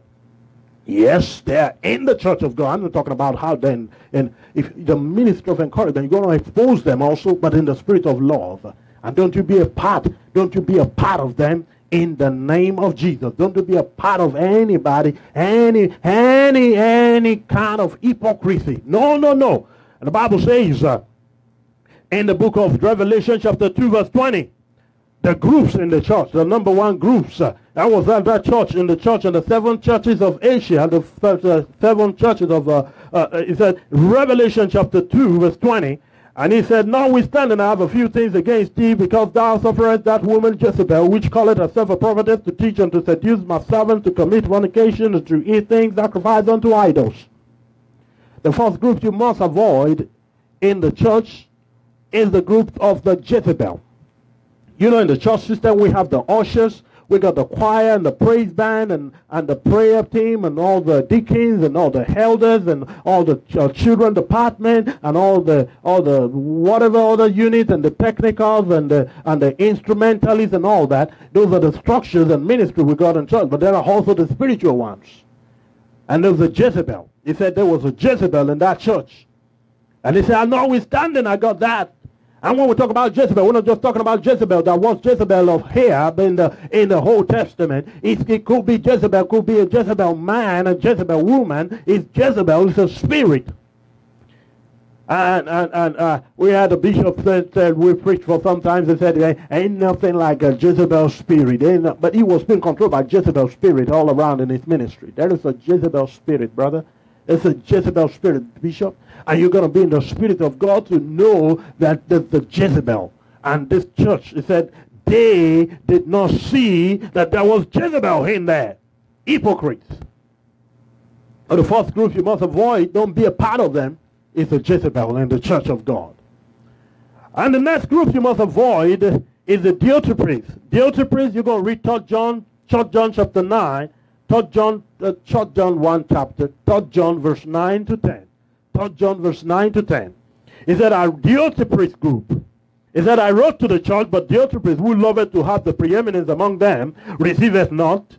Wherefore, if I come, I will remember these which he doeth, prating against us with malicious word, and not content therewith, neither, it's talking about the Diotrephes, neither doth he himself receive the brethren, and forbiddeth them that would, and casted them out of the church. Now the Diotrephes, they have been in that ministry. They're not going to help nobody. They're not going to bless nobody. And when people come in the church, they run them out of the church. You're going to get those Jezebels out. You're going to get those devils out of the church in the name of Jesus. When somebody comes, they just want to lord over everybody. They're in control of the ministry, and they want to tell the pastor and tell the leadership what to do. And when you cannot follow what they feel, they're going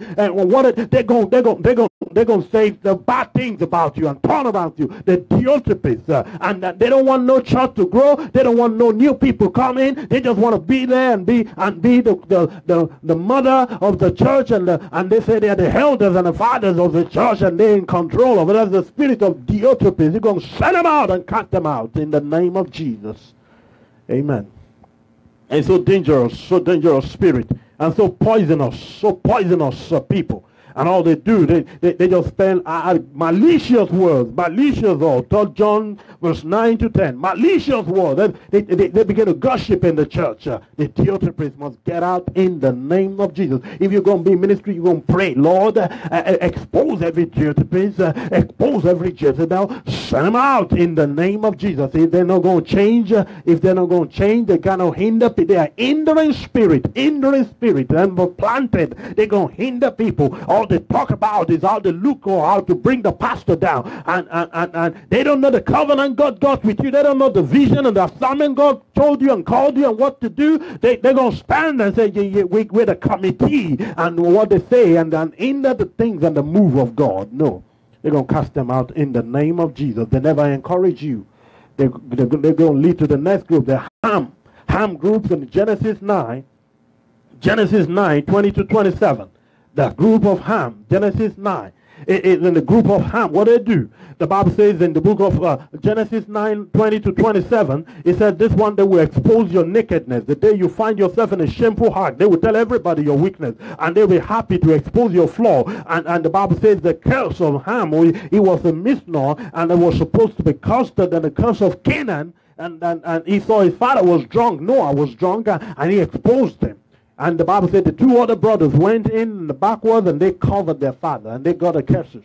They're going to expose Ham. Going to say, oh, even the things you didn't do. Do you know they said the bishop did that? You know that the prophetess and this, that, you know they're not going to be together again. They're going to divorce. You know this, they did that. Well, shut up the mouth and shut the devil off. Devil is a liar. The Ham group, they're going to expose your nakedness and say shameful things about you and expose every weakness about you. Now the next group you're going to see is the group of Thomas. Thomas group, John chapter 20. John chapter 20, verse 24 to 29. John chapter 20 to 24 to 20. The Thomas group, they walk with you. They don't really believe in you. They are there with you. And Thomas was among the 12 apostles, the first apostles of Jesus. Thomas, the Bible called him Didymus.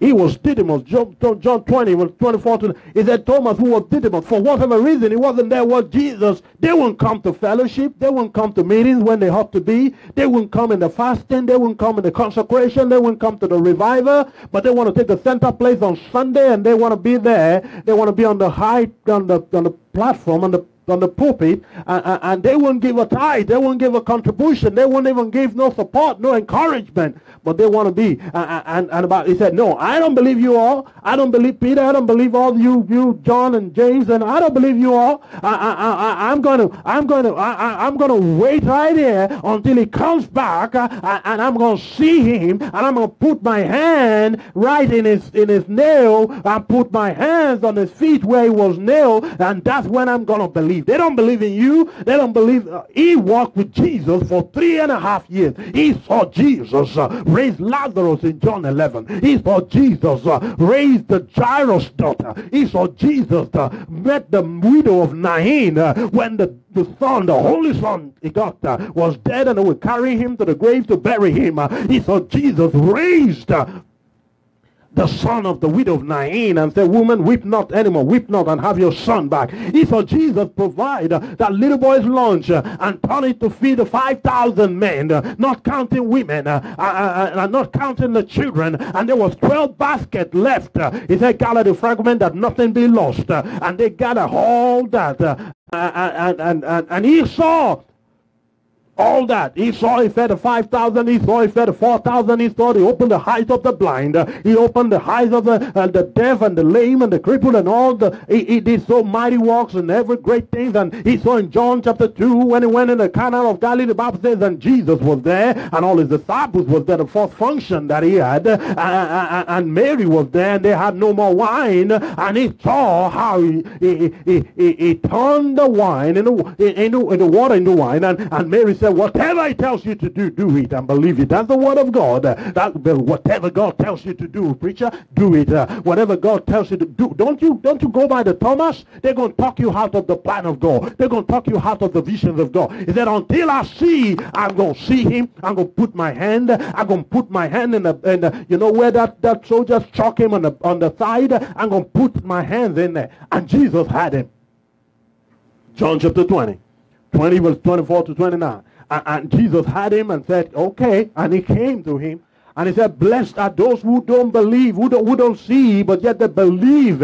You don't have, but the walk of faith and believing, you don't have to see. You got to believe before you see it. Now what you see and you believe, the Bible says, no, believe it. You come to believe him and you're going to see him. You need the people of faith. You know the people who are going to say, yes, preacher, we're going to go on that project. And God who has called you to do it is going to make us, as we're going to support you, and we're going to join you, and we're going to help you. We're going to be a Barnabas to you. He said in that Acts chapter 4 verse 32 to 37, and they was there, and they encouraged him. They encouraged him, and they called him the son of encouragement. And he was there to pick Paul, the son of Tarsus. He believed in him. And those people, the Thomas group, they don't believe. They're going to be critical. You're going to be analyzing everything. You know, we ain't got much money in the bank. We ain't got no money. I ain't going to give that project. I ain't going to do that. And this, they can delay the vision. They can delay and delaying themselves in the struggle and bothering the people, and they don't believe no nothing.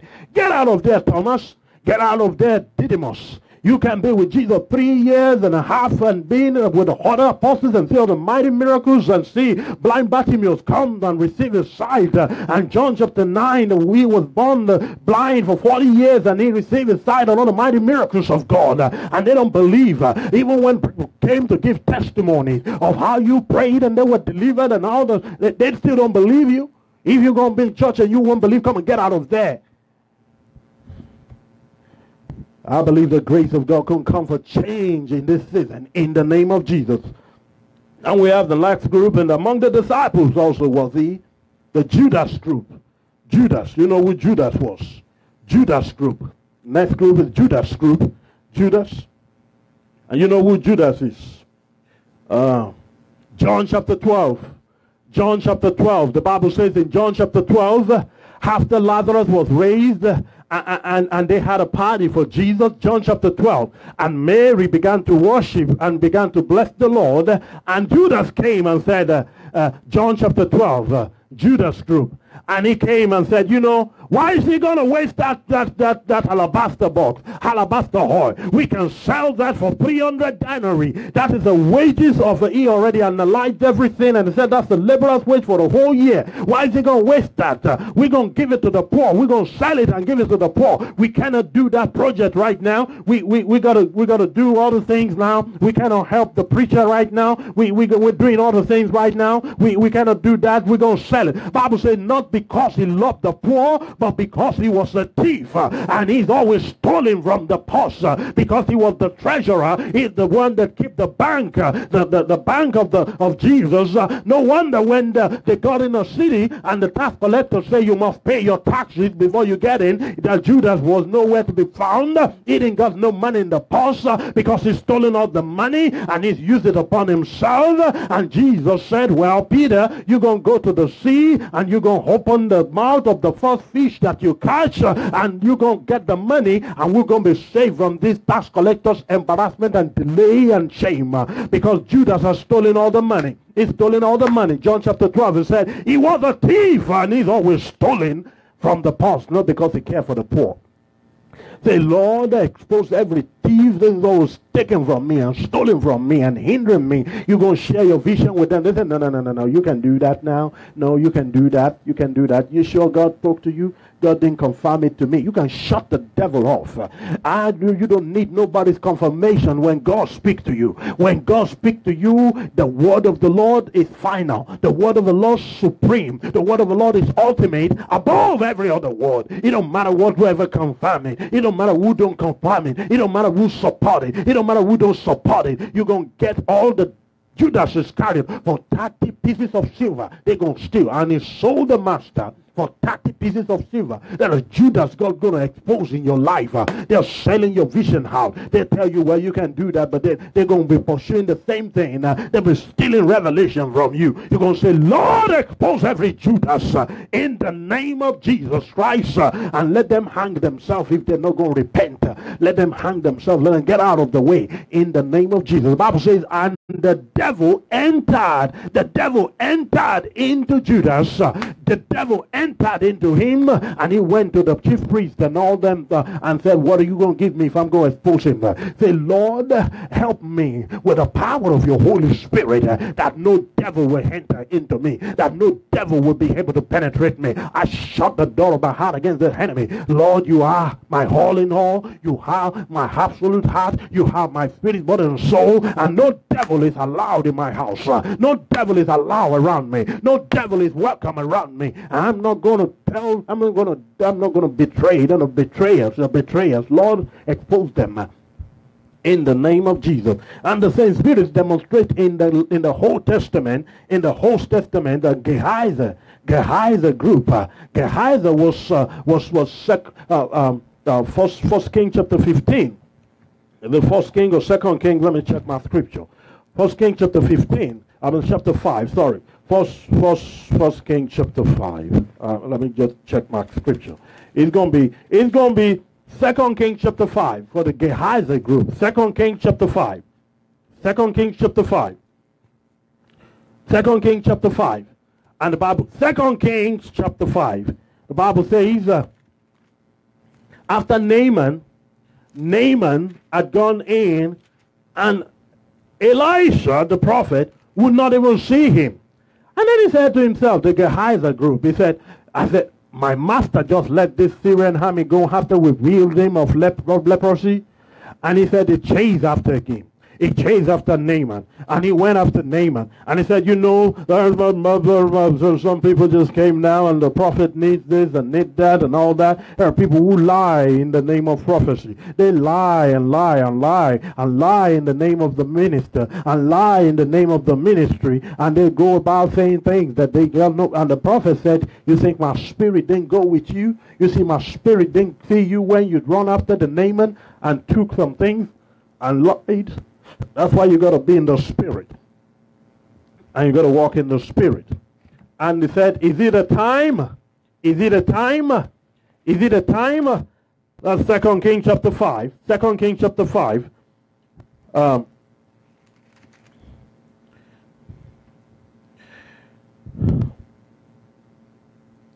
Kings chapter 5 verse 20. But Gehazi, the servant of Elijah, the man of God, said, look, my master has spent this Naaman, the Syrian, while not receiving from the hands of what he brought. But as the Lord lives, I will run after him and take something from him. There are people who, as the Lord lives, will run after the wrong thing. You're going to say, Lord, expose everyone running after the wrong thing in the name of Jesus, lying in the name of the Lord. Lord, expose them in this season. And he said, all is well. No, all is not well. Then he went on. And he said in verse 24,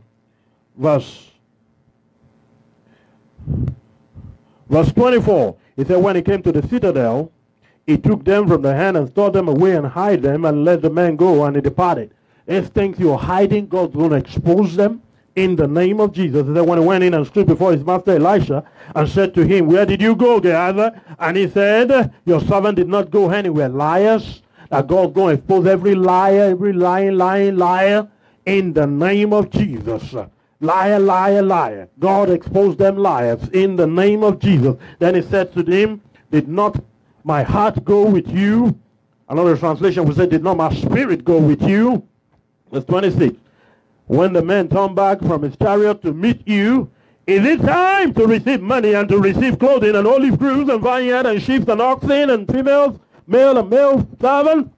He said, therefore, the leprosy of Naaman shall cling to you and your descendants forever. And he went out from his presence as white as snow. When the people lie, when they do all the cutting corners, they put themselves at the risk of leprosy. Leprosy, look at Numbers chapter 12. Numbers chapter 12, Bible talks about Miriam and Aaron, and they began to gossip, they began to backstab Moses and said why he married, who he married, God speak to him, God speak also to us, and Numbers chapter 12, and God had it, and Numbers chapter 12, he said, now Miriam and Aaron spoke against Moses because the Ethiopian woman whom he had married, for he had married an Ethiopian woman, so they said, has the Lord indeed spoken only through Moses? Has he not spoken through us also? And the Lord had it. The Lord hears what you do. The Lord sees those things. And if you're an encourager, the Lord hears it. If you're an encourager, the Lord sees it. If you're helping other people, the Lord sees it. They don't need to be good to you. They don't need to repay you good, but God is the rewarder. God is the one that's going to bless you. God is the one that you're doing the good things to. And when they do bad, when they gossip, when they speak against you, when they chase and lie in the name of the Lord, God also sees that, and God's going to reward them. God's going to judge them. And the Bible says the Lord came down in a pillar of cloud, verse 5, and Numbers 12:5, and in the door of the tabernacle, and called Aaron and Miriam, and they both went forward. Then he said, Hear now my words, if there be a prophet among you, I, the Lord, make myself known to him in a vision. I speak to him in a dream. Not so with Moses, my servant, he is the faithful in all of his house, and I speak to him face to face, even plainly, and not in dark sayings. And he sees the forms of the Lord. Why then were you not afraid to speak against my servant Moses? So the anger of the Lord was arose against them, and he departed. And when the cloud departed from above the tabernacle, suddenly Miriam became leprous, as white as snow. And Aaron turned towards Miriam, and there she was, a leper. If you don't want to be a leper like Miriam, if you don't want to turn to a leper like Naaman, the Naaman group, then you're going to ask the Lord, and you're going to encourage people and not speak damnation to your soul. Now I'm going to talk about the last group, the second to the last group. Now, the Absalom group. You know the story of Absalom in the book of 1 Kings, of Samuel. The Absalom group. Absalom group. 2 Samuel chapter 17. Absalom group, 2 Samuel chapter 17. Now you're going to say, the Absalom group, they're the one that's waiting on you. They want to plot a coup. They want to plot a coup and take you out of ministry and take your place and take your position. 2 Samuel chapter 17. And Absalom was the son of David, and David was not dead yet, and David was still the king and was still ruling and was still on the throne. But Absalom was already making himself a king, and you're in ministry, and they'll be there, they'll be talking and making, maybe they're just a self-fellowship leader, and they're going to be Absalom and take all the people and go start their own church somewhere, the church of Absalom. Church of Absalom. But you're going to pray that, Lord, every plan of Absalom and every counsel of Ahithophel. There's a Ahithophel group. Ahithophel, they come all Absalom and Ahithophel, they work together. They come. Ahithophel was an advisor to David, but they're going to turn their back and they're going to be advising the Absalom. And the Bible says God turned the wise counsel of Ahithophel for Absalom. It turned it into foolishness. You're going to say, Lord, every strategies, every negative thing that they've said, every evil plot against me and my destiny and my ministry and my future, and everything that they're doing and plotting, every wise counsel of Ahithophel, Lord, turn them into foolishness in the name of Jesus. And then the Absalom group, they must go. And they're the one, they will tell the people, they're the one that, the preacher, the bishop don't preach so good. He's not preaching well. He's not preaching good anymore. I can preach better than that. I can do better than that. The praise leader, the praise team, he can sing anymore. He can dance anymore. I can do better than that. And this Absalom, they've been to steal the heart of the people. I said, when you was in the hospital, did the pastor came to you? Did the pastor come to pray for you? Did the pastor come to be with you? Did he come in there? And they be planting discord and planting, strategizing out and plotting, and they'll be trying to prove a point that they're better than you. They don't want to take your calling and your ministry, but you're going to stay focused on the Lord. The Absalom group. And now the next group I'm going to talk about, I'm going to just stop right there, is the company of Korah, Dathan, and Abiram. Numbers chapter 16. The company of Korah and Dathan and Abiram. The rebellious group. The Korah group. Korah group. You know, Numbers chapter 16. Numbers chapter 16. This one, they will challenge your authority. They begin to challenge your authority. Numbers 16. They begin to challenge your authority. They believe that at the same level that they think they're the same with you. You appointed them elders. You appointed and anointed them as pastor of the ministers and associates. But now they got their head bigger than their neck. And because they got some little anointing and they're praying and there is a little deliverance and healing. Now they think they're bigger than you, that anointed and train them in ministry or counsel them or confirm them in the calling and license them. And the Korah group, and they're going to be against you and say you're honoring the man of God too much. You're doing all that. It said now, number 16. It said now the sons of Israel, the son of Korah, the son of Levi, and with Dathan and Abiram, and the sons of Eliab, Numbers 16 verse 1. And on the son of Pelet, the sons of Reuben, took men. They're going to take men and women. They're going to take them and bring them together. Numbers, Números, capítulo 15. Versículos 1. And they rose up before Moses with some of the children of Israel, 250 leaders of the congregation and representatives of the congregation and men of renown. They're going to steal all the people, men of renown, the people they know they bring the big tithe in the church. The people who support the project and the offering and bless the pastor with a car and bless the bishop with a house. And they're going to go after the men of renown. They go in after all the men who got some dollars in and some financial position and some big companies. And the company of Korah, Dathan, and Abiram. But you know, if you read the whole story, the Bible says, and who is on the Lord's side? Who is on the Lord's side? The Lord's side is the side you got to be. Numbers chapter 16. You're going to look for that verse. I'm rounding up now. It said, who is on the Lord's side? And Moses said, if the Lord do a new thing. And he did a new thing, and all the 250 and all the people that they have connived and conspired and conspiracy with the Dathan and Korah and Abiram, and they all went in the grave. The land opened up and swallowed them, and they went straight to hell that day. Don't you join the rebellious people. Don't you join the company of Korah. Don't you join the company of Dathan and Abiram. But they're going down. They're going down in the name of Jesus.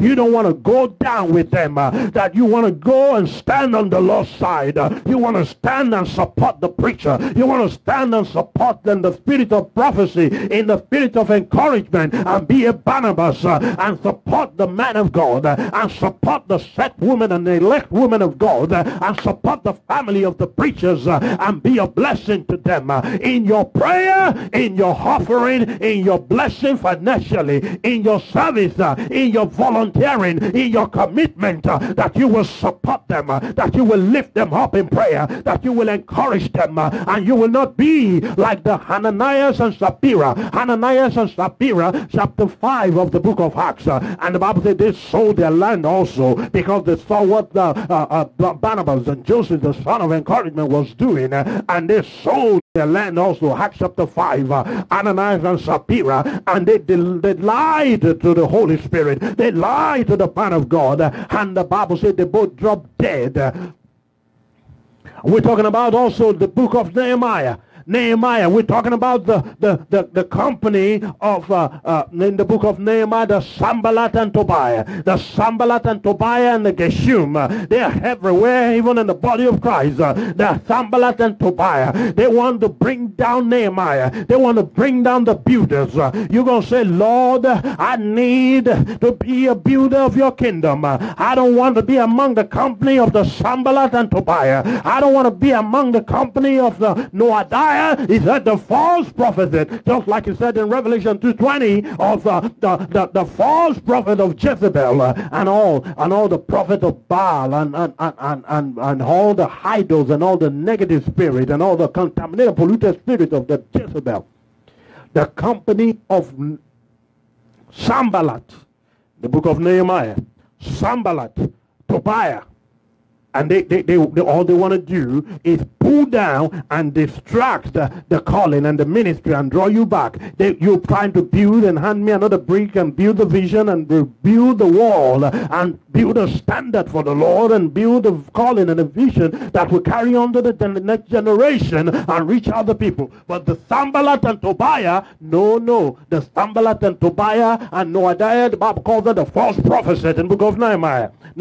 All they want to do is they're going to bring you down. They want to bring you down. But I decree and declare in the name of Jesus, nothing is going to bring you down in this season. What the Lord has called you to build is going to help you to build in the name of Jesus. Nehemiah chapter 4. Nehemiah chapter 4 and verse 9. Nehemiah chapter 4 and verse 9. He said, nevertheless, we made our prayer to our God, and because of them, we set a watch and a watch against them day and night. In the name of Jesus. Nehemiah chapter 4 and verse 8, he said, all them that conspire, and all them that conspire together to come and attack Jerusalem and create confusion. All them who create confusion. Nehemiah chapter 4 and verse 8. They create confusion. They want to attack you. They want to bring you down. The Absalom, the Korah, Dathan, and Abiram, the Thomas, and all them, the Judas Iscariot, and all them. God's going to expose them, and God's going to give you the victory in the name of Jesus.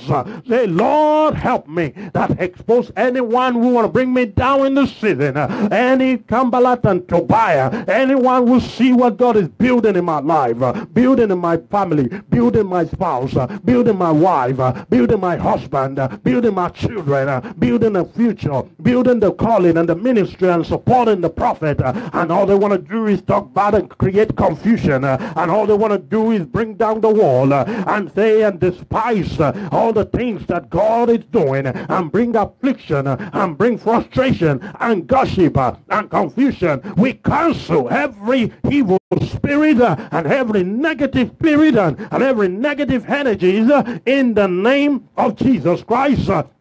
And we decree and declare that the hand of God and the blessings of God will give you the victory on every side in the name of Jesus Christ. Nobody's going to bring you down in the name of Jesus Christ. Isaiah chapter 26 and verse 3. Isaiah chapter 26 and verse 3. It said, you will keep in perfect peace those whose mind is steadfast because they trust in you. Isaiah chapter 23 and verse 3, verse 26 and verse 3, we decree and declare that the Lord will keep you in peace in this season. You will not be in pieces.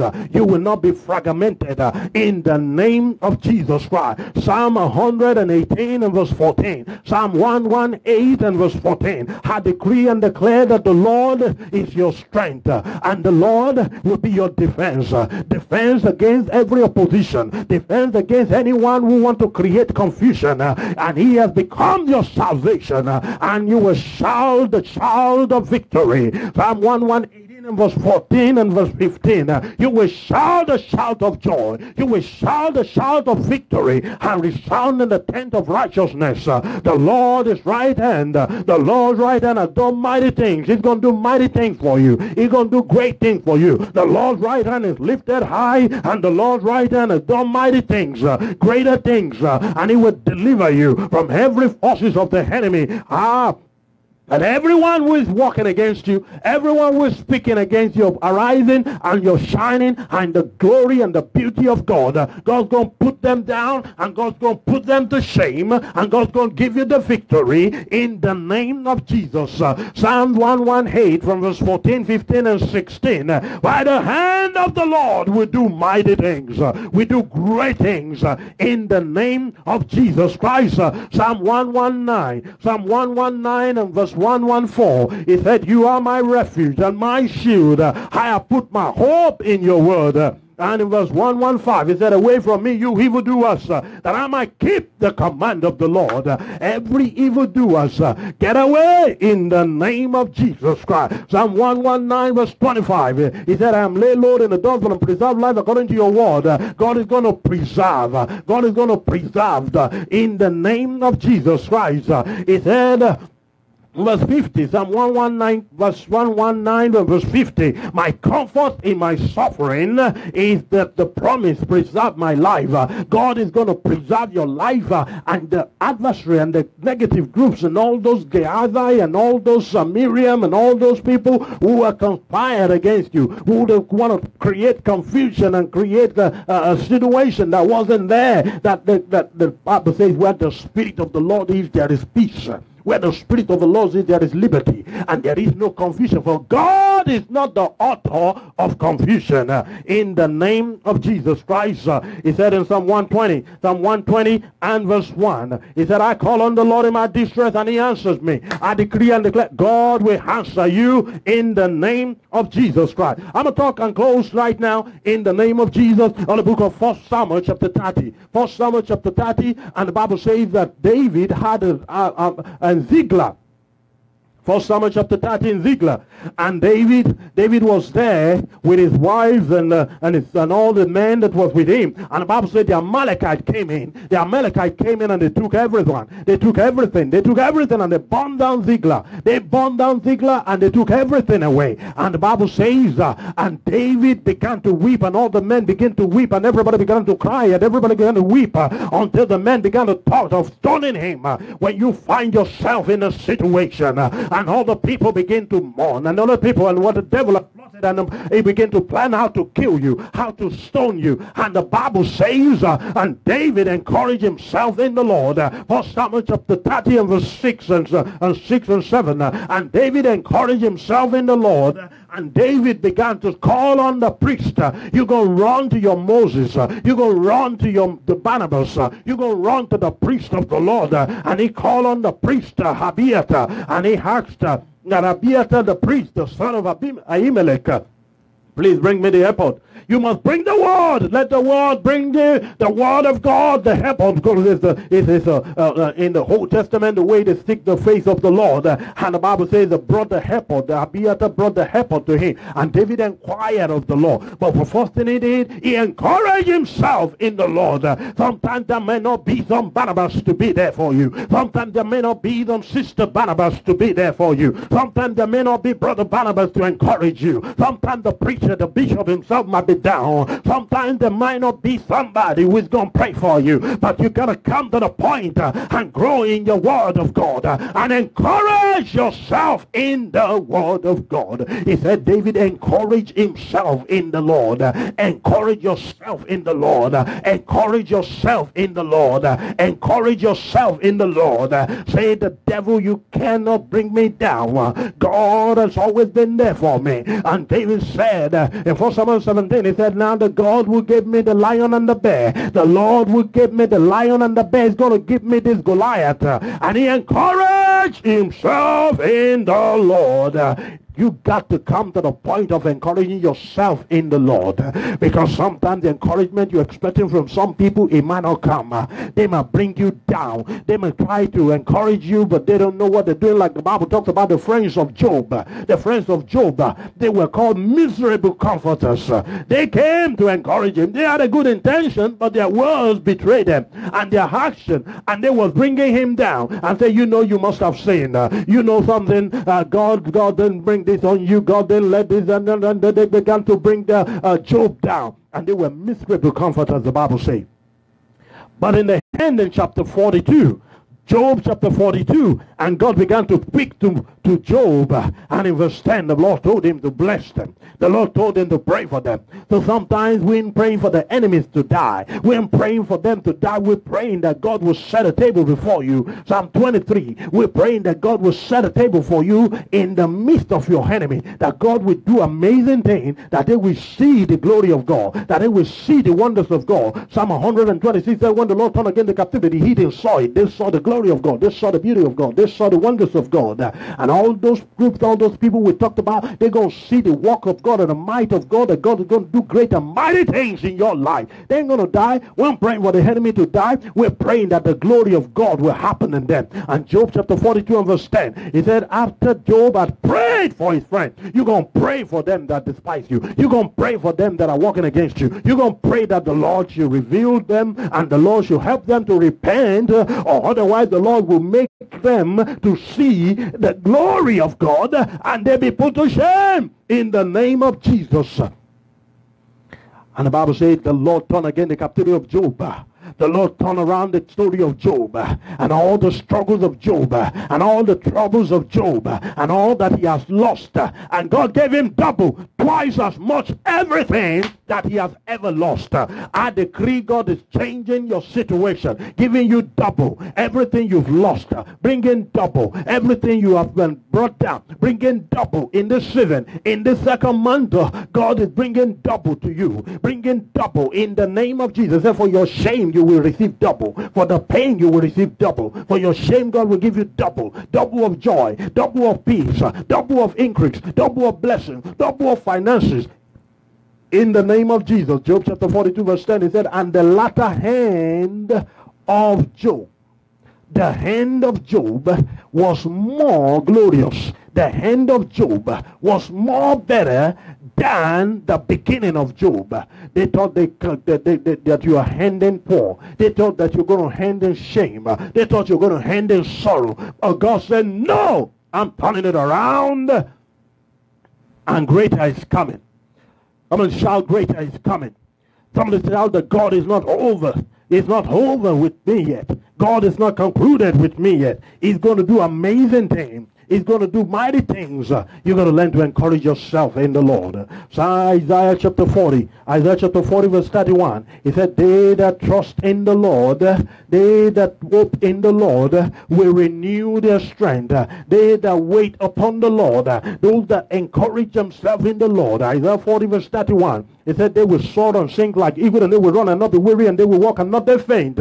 When you're walking and you fainting, you're going to say you encourage yourself in the Lord in the name of Jesus. And you're going to soar like an eagle, and you go fly like an eagle. You go soar through the storm, in the midst of a storm, in the high of a storm. You alone are my anchor. You alone are my strength. You alone are my God. You alone will help me through. You alone will bear me on eagle's wing. In the name of Jesus Christ, and give him the glory and give him the praise. In the name of Jesus. Isaiah chapter 43 and verse 2. It said, when you pass through the waters, then I will be with you. And when you pass through the rivers, they will not sweep over you. And when you walk through the fire, you will not be burned. And the flames will not set you ablaze.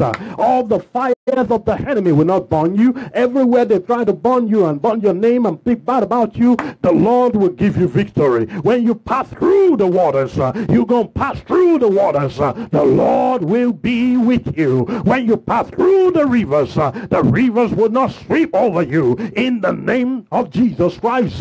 It said in Proverbs 18 and verse 10, the name of the Lord is a strong tower. The name of the Lord is a fortified tower. The righteous run in it and they are saved. You go run in the name of the Lord. Run in the name of the Lord. God got the victory for you. The name of the Lord, a strong tower. It says Psalm 31 and verse 24. Be strong. Psalm 31 verse 24. It says, be strong and take it, and all you will hope in the Lord. Hope in the Lord. Help is coming for you. Hope in the Lord. Your miracle is coming for you. Hope in the Lord. God is going to make a way for you. Hope in the Lord. In the name of Jesus Christ. He said, all that hope in the Lord, there is help coming for you. And trust not in your own understanding. Proverbs chapter 3 verse 5. Trust in the Lord with all your heart. With all your heart. And lean not on your own understanding. It's time you quit leaning on your own understanding. It's time you quit walking it out on your own. It's time you quit chasing after the people who will put you down, who will not encourage you. It's time to lean upon the Lord. And in all your ways you submit yourself to him. And he will make your path straight. He will give you victory. He will make a way for you where there seems to be no way. In the name of Jesus Christ. 2 Corinthians chapter 1 verse 3. 2 Corinthians chapter 1 verse 3. He said, praise to the Lord God the Father of our Lord Jesus Christ, the Father of compassion. God is a God of compassion. It don't matter what they did against you. It don't matter what the Sambalat and the Tobiah and whatever they've said. He said God is a God of compassion and the God of all comfort. And 2 Corinthians chapter 1 1 and verse 3 and 4. He said, who comfort us in all our troubles, so that we can comfort those in any trouble with the comfort we ourselves receive from God, with the encouragement we receive from God, with the comfort we receive from God. We're going to encourage others. Don't you be a naysayer, Sambalat, Tobiah, Thomas and Jezebel.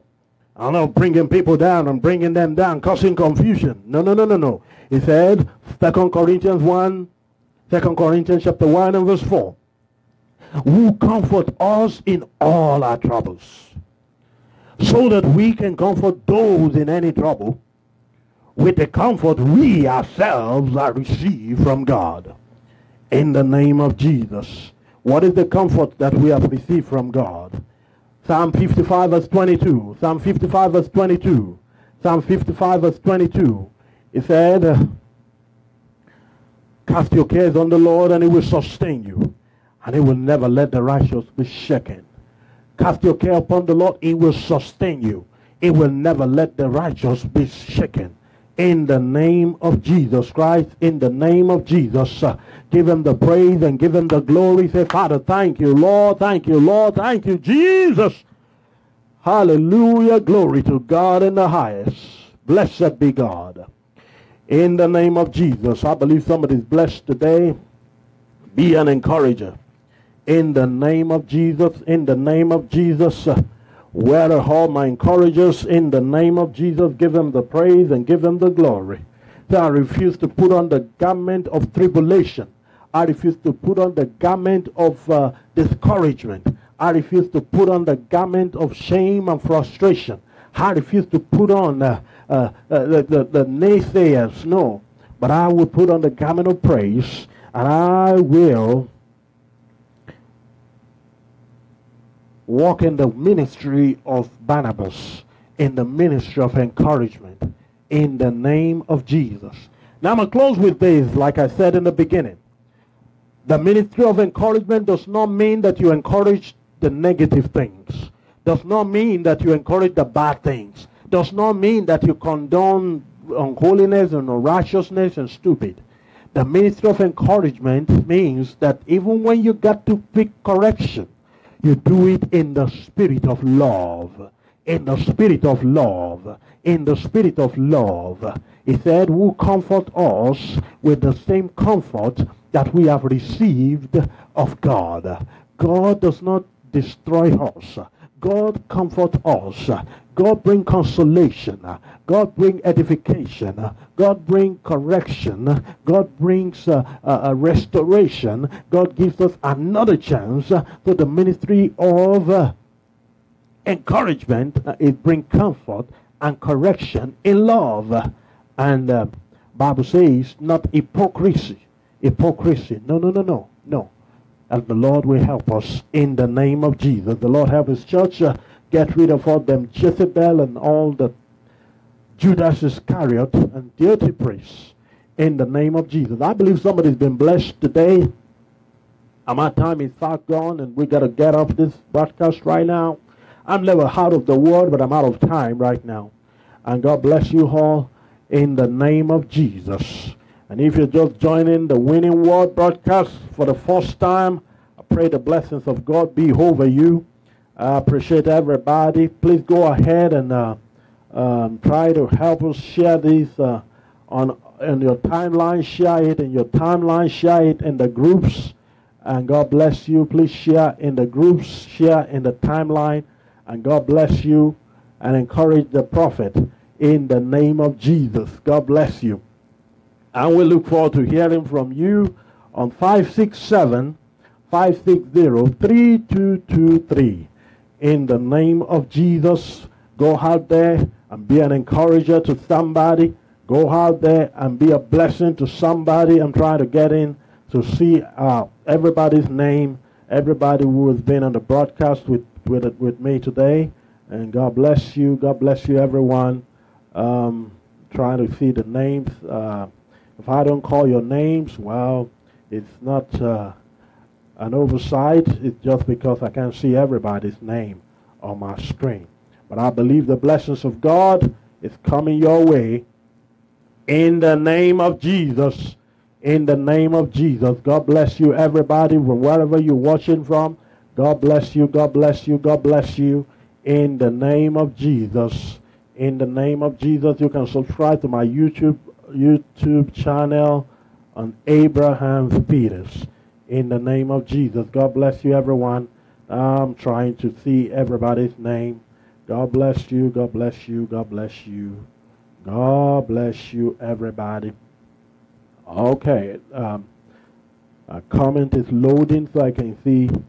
567 560 3223. Got it? All right. Kathy Arings-Egan's. God bless you, woman of God. Teresa Walker. A wonderful woman of God. Teresa Hay. And Angela Pope. Deborah Mueller. Juan Torres. Dios te bendiga. Hermana. Mandy Reinhardt and Claire Richard and Carmen. And woman of God, Lion Esther Dia, Jane Crystal, and Pastor Roy, Reverend Roy Colholm from New York. God bless you, everybody. God bless you. And thank you, everybody. If I didn't call your names, that I can't see everybody's name on my screen. And God bless you in the name of Jesus. I'll see you again on Friday with the Holy Spirit Fire Hour at the Eastern Standard Time, 5 o'clock to 7 p.m. And I'm doing a series we started the last time on the School of Prophets. So we're going to continue that. And I hope you join me. God bless you, everybody. And thank you also for coming. God bless you. Have a wonderful, and God bless you all from Reverend Terry and myself. We bless you in the name of the Lord. And we look forward to hearing from you great things that God is going to do in the name of Jesus. Give him praise and glory and be an encourager in Jesus' mighty name. We'll see you again. God bless you. Shalom.